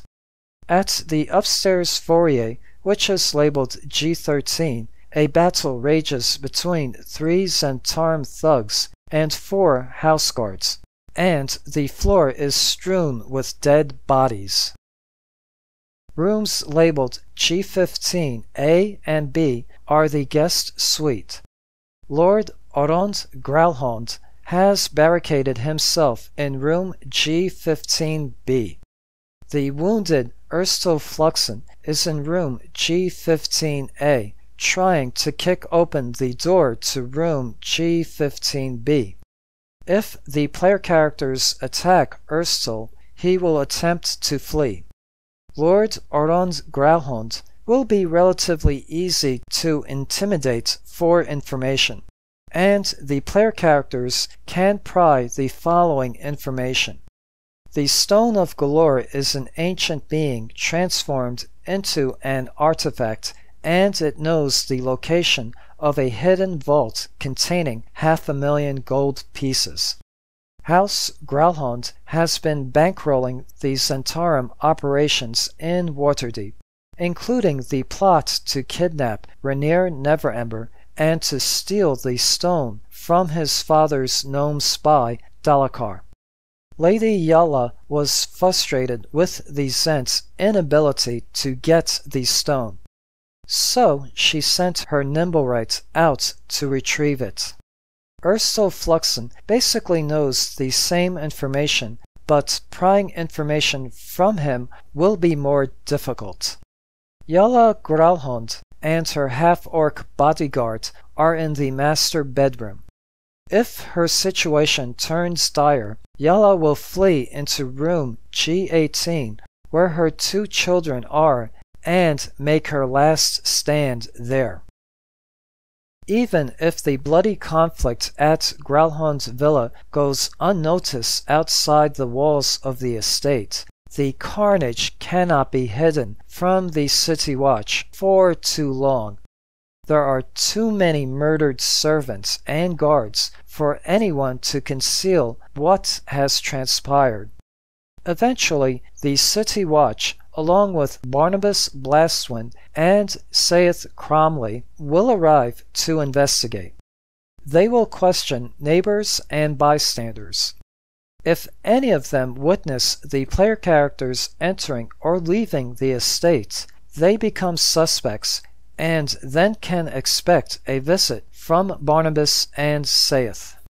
If any of the Growlhounds were killed, and there are witnesses or evidence of the player characters being at the villa, then the City Watch will then set out to arrest them. Within days after the events that local broadsheets dub the Growlhound Villa Bloodbath, the City Watch cracks down on the Zentarum. They round up as many Zentarum members they can find, including Davil Starsong. Characters who are members of the faction are safe for the time being as long as they keep a low profile. Otherwise, they too are rounded up and questioned over a period of several days. Istrid Horn of the Doom Raiders will contact and ask the player characters if she can hide at their place, Trollskull Manor, for 10 days. If the player characters do hide her, no one will come looking for her at Trollskull Manor, but her bad manners may irritate them. If you are using milestone level advancement, the adventure states to level up the characters to 4th level if they have conducted their own investigation into the Fireball incident and have affected the outcome of events in Growlhound Villa. So, what happened to the Nimblewright with the Stone of Galore? Where did it go? Find out next time on Waterdeep Dragon Heist. Thank you for watching. Hope this video has been informative and entertaining. Please subscribe, like, share, and comment. I do like feedback. Till next time, this is RPGmodsFan saying cheers, have a good day, and goodbye.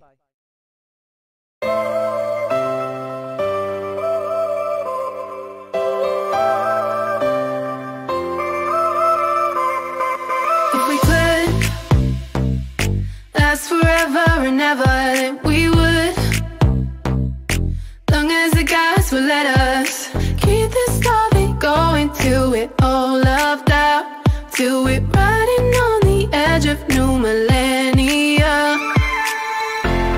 Cause we don't want it to ever end. We've been together all this time, now you're my only friend. We don't want it to ever end.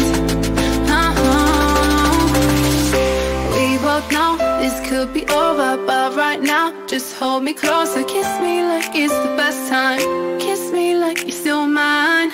We both know this could be over, but right now just hold me closer, kiss me like it's the best time, kiss me like you're still mine.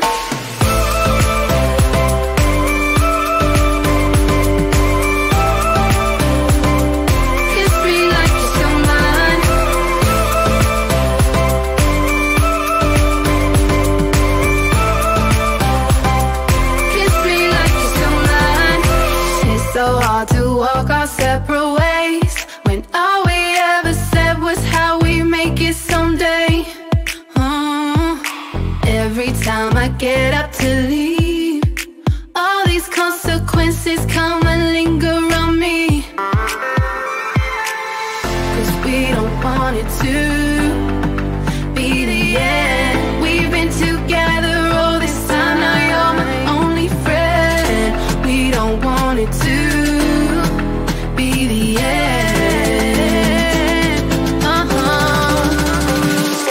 We both know this could be over, but right now just hold me closer, kiss me like it's the best time, kiss me like you're still mine. We both know this could be over, but right now just hold me closer, kiss me like it's the best time, kiss me like you're still mine.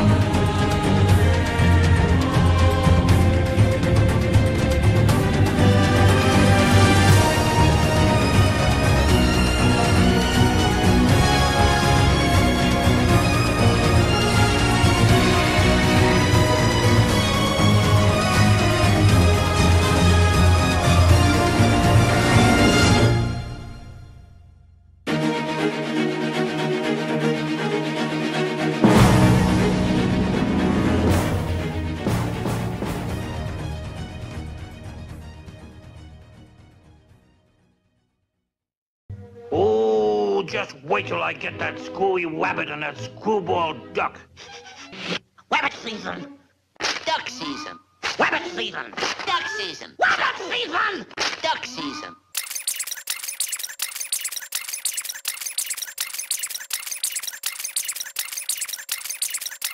Duck season! Rabbit season! Duck season. Rabbit season! Duck season. Rabbit season! Duck season. Rabbit season! Duck season.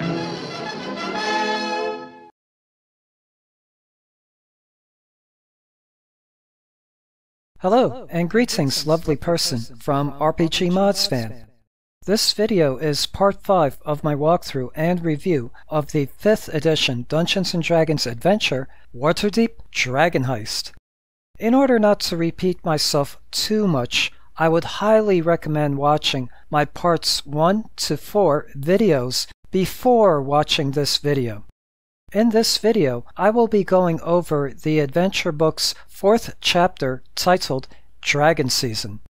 By this point in the adventure, the player characters should be at 4th or 5th level. The Waterdeep Dragon Heist story pretty much concludes in this chapter. I am the evil Dungeon Master, and my thrall, RPGmodsFan, will be discussing the adventure itself, and this video will contain spoilers. Unless you are a Dungeon Master who will be running this adventure for their players, or are a player who already played through this adventure and are watching this video for nostalgia purposes, I would suggest not to watch the rest of this video. Excuse me while I go and TPK my group of players.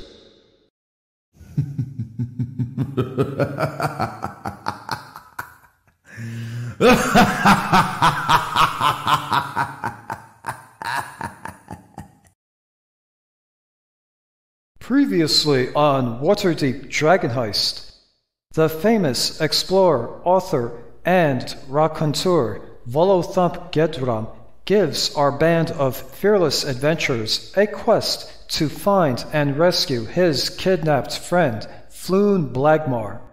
In a case of mistaken identity, Floon was first kidnapped by the Zentarum, then again by the Xanathar Guild. During their quest, they also rescue Lord Rainier Neverember. Volo awards our adventurers with the Trollskull Manor estate, located in the North Ward. The adventurers settle into their new home and meet their neighbors.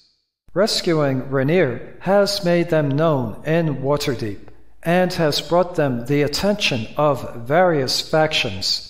These factions then try to persuade the adventurers to join them. One early morning, the player characters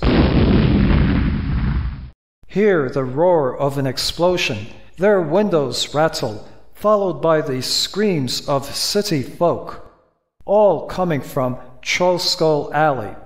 A fireball has detonated in the street, claiming the lives of 11 people.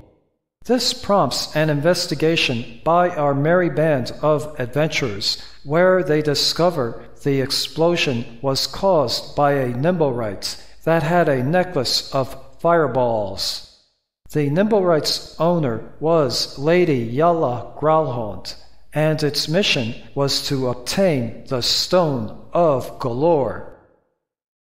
The investigation and events culminate into a bloody confrontation at the Growlhound noble estate. However, the Nimblewright has escaped the estate with the stone and was instructed with one last mission. It is now up to our band of fearless adventurers to find the Nimblewright and the Stone of Galore. At this point in the adventure, the weather turns harsh.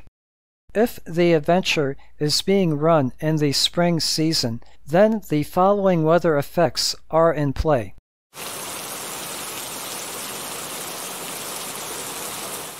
Heavy rain falls from noon until midnight. From midnight until noon, the city is engulfed in a thick fog. If the adventure is being run in the summer season,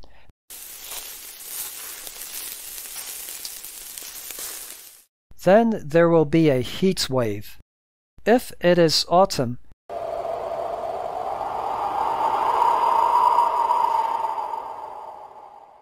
the city will be very windy. If it is winter,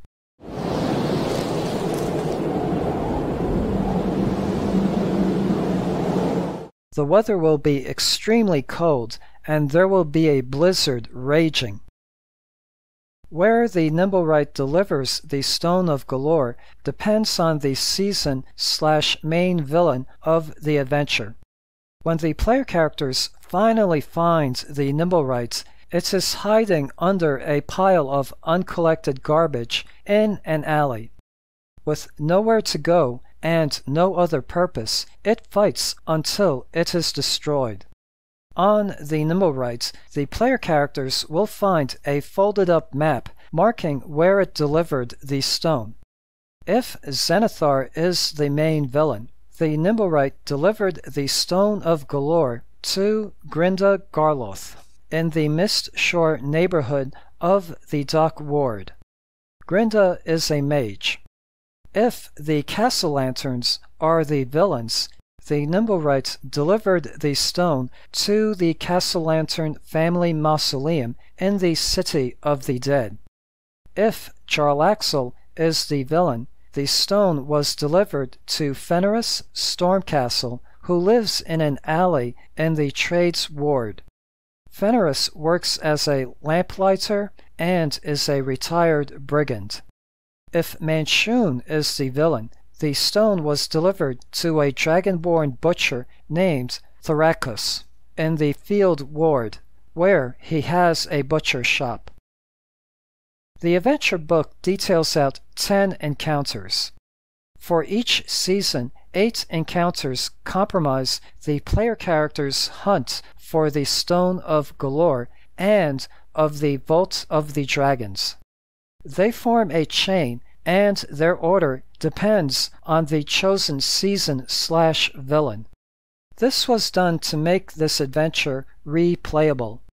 Although the encounters themselves are not complex, running them will be a challenge because of having to constantly flip back and forth as the players progress. The first link in the encounter chain takes place where the Nimblewright left the stone. The next 5 links are either the player characters hunting for or chasing after the stone. Generally, by the 6th link, the player characters finally get possession of the stone. The 7th link in the encounter chain is either the villain's or the player character's last chance to get the stone. Basically, the Stone of Galore keeps getting passed on from one encounter to the next like a rugby ball or like an American football. By attuning to the stone, a character will learn where the vaults of the dragons lie, and this will be the last encounter in the chain. The adventure book does state, quote, "Do not feel bound by an encounter chain. Let the character's decisions and actions drive the story. You can change the order in which encounters happen. Remove encounters you do not need or create new encounters." I will now be briefly discussing each encounter chain. For each chain, I should do a more detailed video, which would be quite a task. Anyway, in order to understand these encounters more easily, I put together tables for each encounter, outlining monsters and NPCs encountered, special plot points, where the stone is, and other pertinent information. For those who are interested, I am making this Dungeon Master's Aid available for my patrons on Patreon. Please note that this is meant as a DM aid only and does not contain maps or art. Basically, if you do not have a copy of Waterdeep Dragon Heist, this aid will seem like gibberish. I will now discuss the Spring Encounter chain. The Stone of Galore was originally snatched from Zenithar. The Eye Tyrant wants it back. it will send its minions and monsters to do its dirty work. Lady Yala Growlon's Nimblewright delivers the Stone of Galore to Grinda Garloth, who lives in the Mist Shore neighborhood of the Dock Ward. Grinda is a mage and a mad treasure hunter, and she has worked for Xanathar in the past. She lives in the Dock Ward at building numbered D2. She got greedy and decided to keep the stone for herself instead of handing it over to the Xanathar Guild. To take the stone by force, the Xanathar Guild sent 4 human bandits and a Maro who was swimming in the waters. They are led by Noska Urgray, a dwarf. After the player characters defeat these attackers, they learn that Grinda told her rat familiar to hide the stone in her family's crypt in the City of the Dead. From this point on, the characters are followed by a gazer, through whose eyes Xanathar can see. The gazer stays out of any fights and tries to remain unseen. Lossar Merklov, a male halfling necromancer, and his 2 grave robbers have already raided the Garloth family mausoleum, killed the rat, and taken away the stone. However, a clue was left behind that will lead the characters to an old windmill in the southern ward.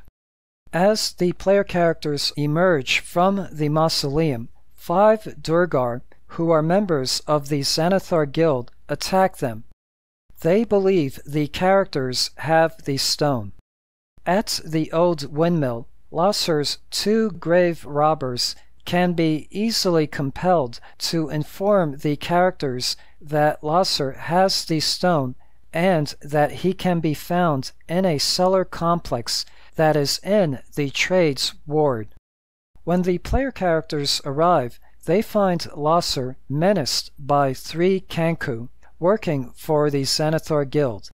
Prior to the characters' arrival, a Kanku has already gotten the stone from Lossar and has fled the scene. So, the chase begins.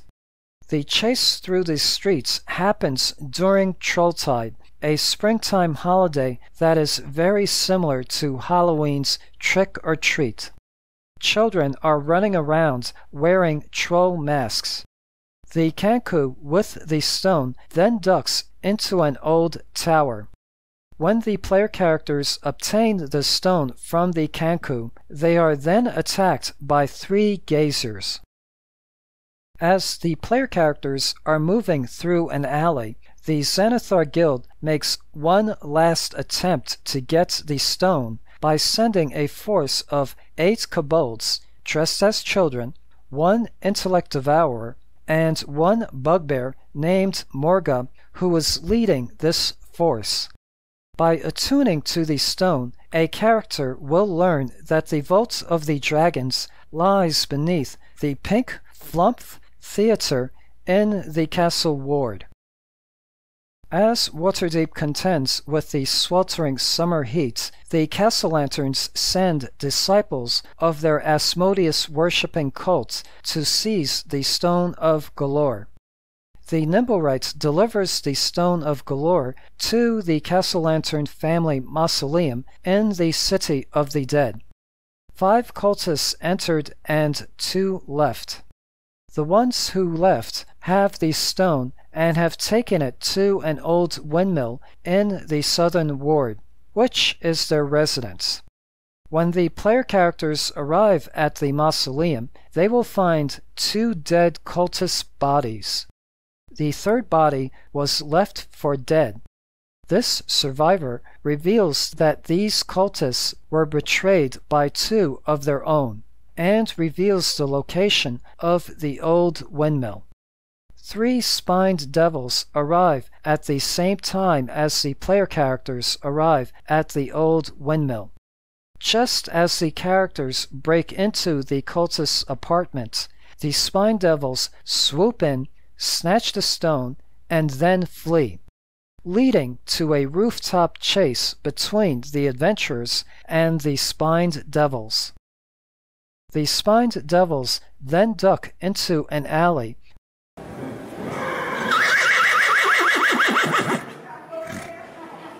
where a hire coach is waiting in the middle of it. The Spine Devils hand off the stone to the hire coach's passenger, Willifort Crowell. Willifort works as the Castle Lantern's valet and is a doppelganger taking the form of an elderly thiefling. The Spined Devils and 3 imps will attack the player characters as they enter the alley, giving time for the hire coach to flee the scene. As the hire coach flees, a street chase ensues, but a crowd cuts off the hire coach's path. Hence, Willifort leaps out and tries to lose himself in the crowd. In the confusion, street urchins are able to snatch the stone, most likely by pickpocketing Willifort, and disappear into the sewers. The characters catch up to the urchins in their cellar hideouts and are able to obtain the stone.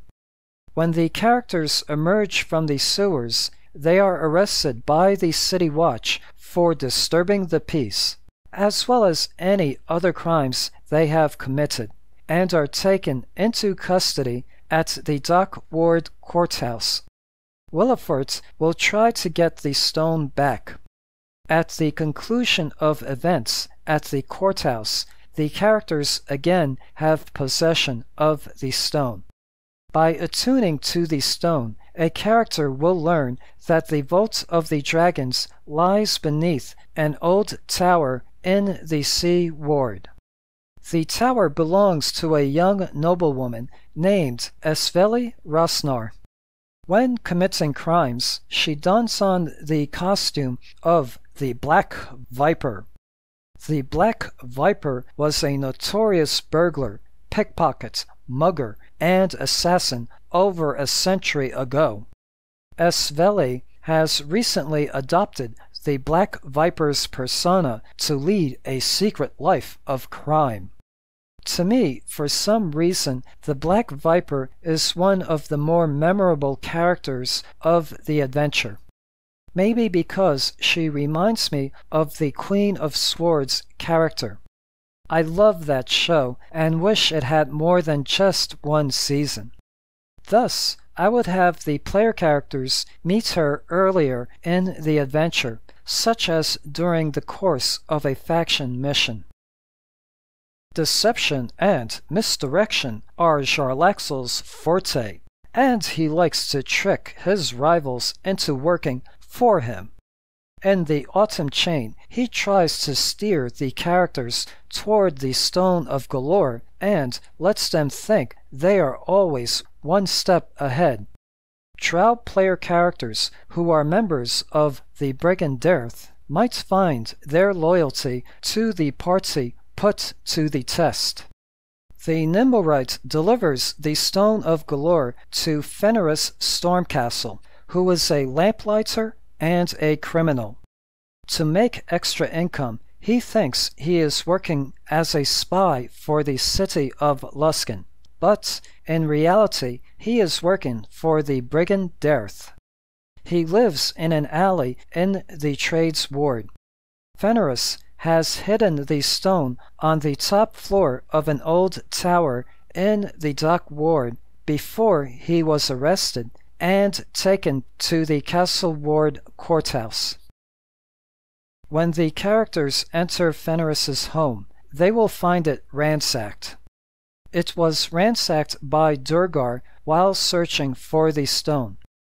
The Durgar work for the Xanathar Guild and lair in a cellar complex in the Southern Ward. Disguised as the Open Lord Laurel Silverhand, Jarlaxle Bainray shows up and parleys with the player characters.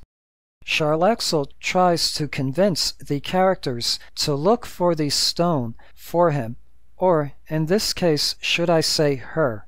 Anyway, Sharlaxle will suggest to look for the stone at a Zenithar Guild cellar complex in the Southern Ward. After battling various denizens at the cellar complex, the player characters find a fake stone. It is a clever imitation made by Fenris.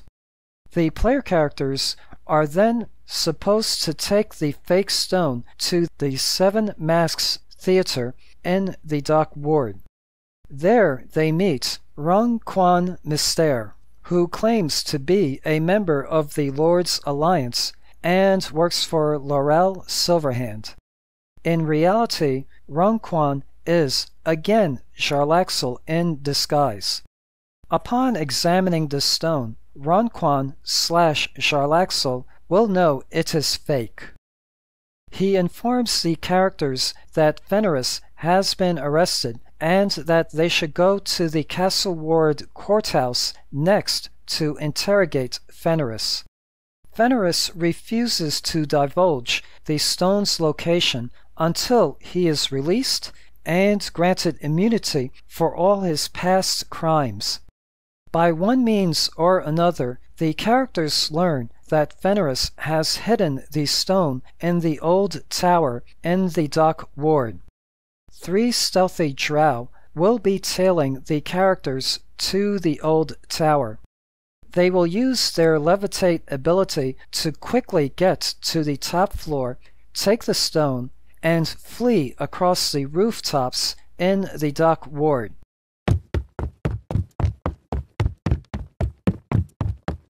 Leading to a rooftop chase between the characters and the drow. The drow then drop down to the street level at the Mist Shore section of the Dock Ward. The drow's means of escape is a mechanical dragon turtle named Big Belchy. During the scuffle, the stone is supposed to drop down into the deep waters of the harbor. Thus, the characters will need to find a way of retrieving it. Once they get the stone, and a character attunes to it, that character will learn that the Vault of the Dragons lies beneath a windmill that was converted into a residence at the Sea Ward. At the converted windmill, they meet Kalain, a female half-elf bard. She is an eccentric painter and artist. Before he was ousted, she was one of Lord Dagult Neverember's mistresses, and she is now jaded.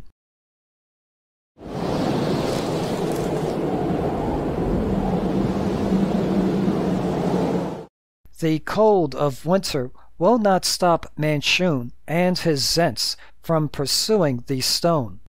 They will even be reckless in their pursuit. The Nimblewright delivers the Stone of Galore to Thrakus, a male dragonborn. Thrakus converted an old fire-scorched windmill into a butcher's shop. He has a lucrative side business. The Manchun faction of the Centaurum pay Thrakus to chop up people they kill, and he then sells the meat on the sly. He hid the stone in a recent meat delivery to Cuttle's Meat Pies, located in an alley in the Trades Ward. The gruesome meat was delivered by Gestio Rask, a member of the Guild of Butchers. He was paid extra coin to see it delivered quickly and quietly. The alley not only has Cuttle's Meat Pies shop, but also a safe house for the Manchun Zentarum. One of these Zents takes the stone from the meat's delivery and hands it to another Zent named Vivette Blackwater, who quickly flees onto the rooftops. But before the adventurers can give chase, they have to contend with 5 bugbears sent by the Xanathar Guild to find and rescue Ott Steeltoes, a dwarf who was being held captive by the Zents. The adventurers then chase Vivette Blackwater on the icy and dangerous rooftops. Vivette then drops down and ducks into the Brisen Bright Theatre in the Trades Ward. The play currently being performed is called Blood Wedding. This dark drama is awfully similar to the Ravenloft love triangle story between Count Strahd von Zorovich and his younger brother Sergei and Tatiana, the girl they both are in love with. Before the characters arrive and can witness the exchange, Vivette hands off the stone to Agorn Foucault, a male human bard and a member of the Zentarum. His lady companion at the play is Amath Sursant, a female human priestess of Bane. When the adventurers spot Vivette in the darkened theater, she springs from her chair and flees out the nearest door. She then leads her pursuers on a merry chase through the snow-covered streets of the Trades Ward. One way or another, the characters learn that Agorn Foucault has the stone and is on his way to Mistshore in the Dock Ward. However, unbeknownst to the adventurers, Agorn handed the stone to his lady friend Amath Sursant. Both hired a coach. At the castle ward, he dropped off Amath at an old tower called Yellowspire, where she lives, before heading off to the Dock Ward. The characters can catch up to Agorn at Mistshore at his mother's dilapidated home. When he is captured and questioned, Agorn reveals that he made one stop on his way and that he dropped off a lady friend who has the stone at her place. At the old tower, also known as Yellowspire, the adventurers confront Amath and her 4 acolytes of Bane. Right when the adventurers wrest the stone from Amath, Manchun's simulacrum shows up and another battle ensues. By attuning to the stone, a character will learn that the Vault of the Dragons lies beneath the Brandeth family mausoleum in the City of the Dead. By the way, Lord Rainier Neverember's mother's maiden name is Brandeth. As a dungeon master, I would have the encounter chain run in one session. If time is running out, then just narrate the rest of the chain, and have the player characters start at the last encounter of the chain at the beginning of the next session. Although the DM is supposed to have only one main villain, I still would have the other villains also looking for the stone. For instance, if Manchun is the main villain, I still would have Xanathar send a gazer to follow the characters. I would have the Castle Lanterns send invisible imps to follow them. For Jarlaxle, I would have him send 2 drow to tail the characters. When the characters enter and then are leaving the Vault of the Dragons, I would have all villains sending their forces in, and then all hell breaks loose. This is only a suggestion, and will be very hard to keep track of and implement. Anyway, I am jumping ahead of myself. Regardless of where the vault is located, its adamantine doors are sealed shut. Due to its protections and special long-ago construction by the dwarves, teleporting into and out of the vault is impossible. Likewise, communication spells, scrying, etc. will be impossible. In order to open the doors to the Vault of the Dragons, 3 keys are needed. the Dungeon Master can determine each key or just roll for it randomly. The doors cannot be damaged or forced open. The 3 huge columns in the middle of chamber numbered V2 support crumbling bridges that are 60 feet or 18 meters above. Untouched for ages, within dust-filled secret room V5 is a small fortune. A secret trapdoor in chamber V7 hides a descending spiral staircase that leads down and into the treasure vault. Inside the vault is, of course, the embezzled 500,000 gold pieces piled in a heap in one of the chamber's alcoves. When the adventurers enter the vault, they will be greeted by an aged dwarf clutching a staff who calls himself Baruch Clanghammer. Baruch is really the dwarf form of the adult gold dragon named Oranax. He guards the gold for the embezzler and ousted Lord Dagult Neverember. The staff Baruch holds is the dragon staff of Agharon. For even high-level characters, a gold dragon or a dwarf wielding this staff will be extremely difficult to defeat in combat. Thus, the adventurers will need to parley with Oranax and convince him to depart or allow the gold to be removed. The adventurers can claim they came on Neverember's behalf. This argument is more likely to succeed if Rainier Neverember, Dagult's son, is with the party.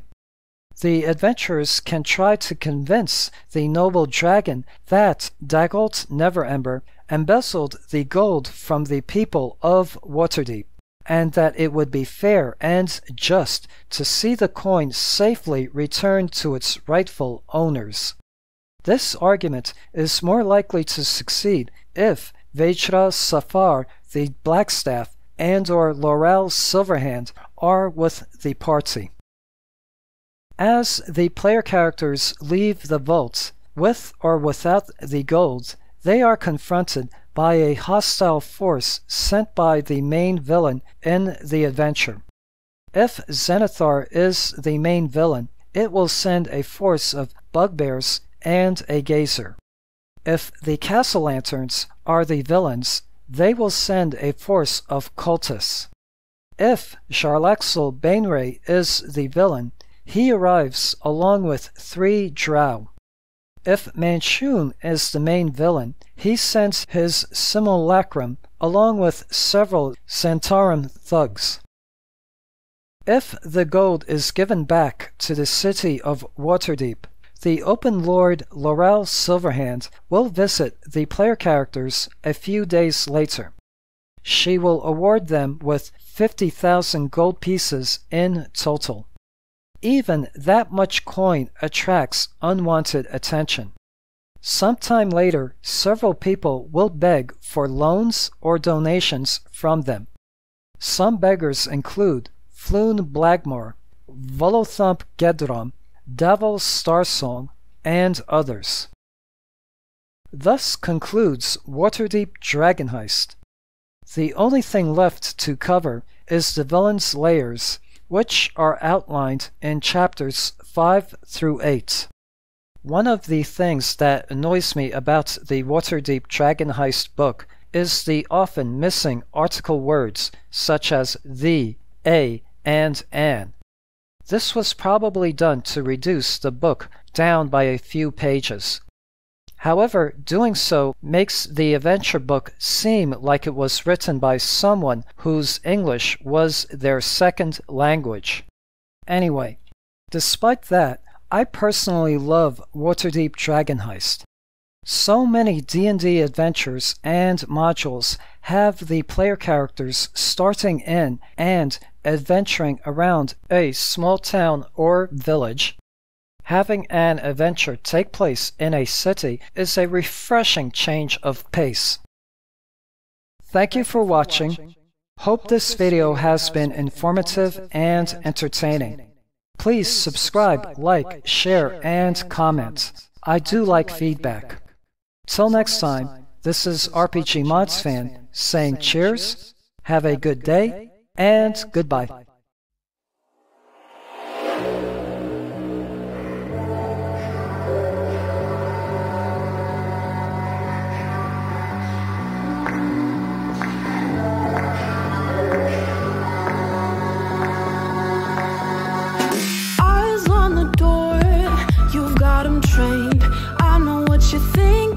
What's it gonna take? Have another deep breath. Think before you say. Think before you say. Think before you say. I'll play the fool. You sit and wait. Awkward conversation. When's it gonna change? How has your day been? What else can I say? What else can I say? How else can I say?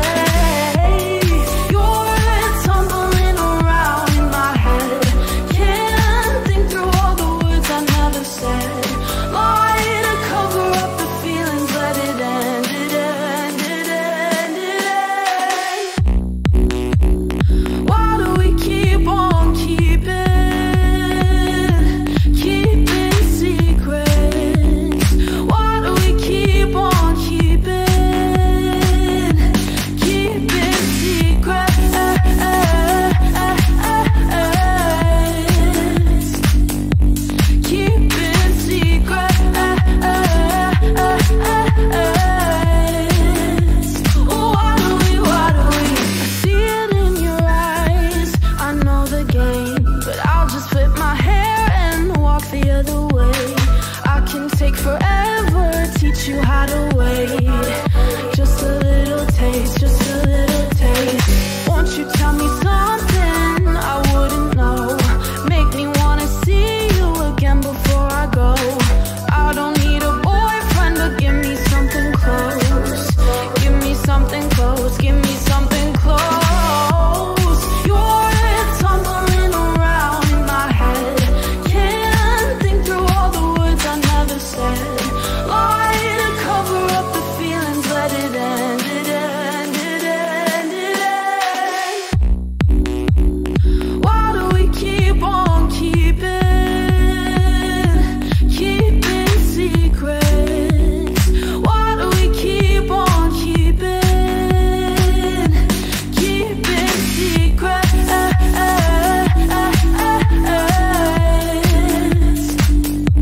Keeping secrets.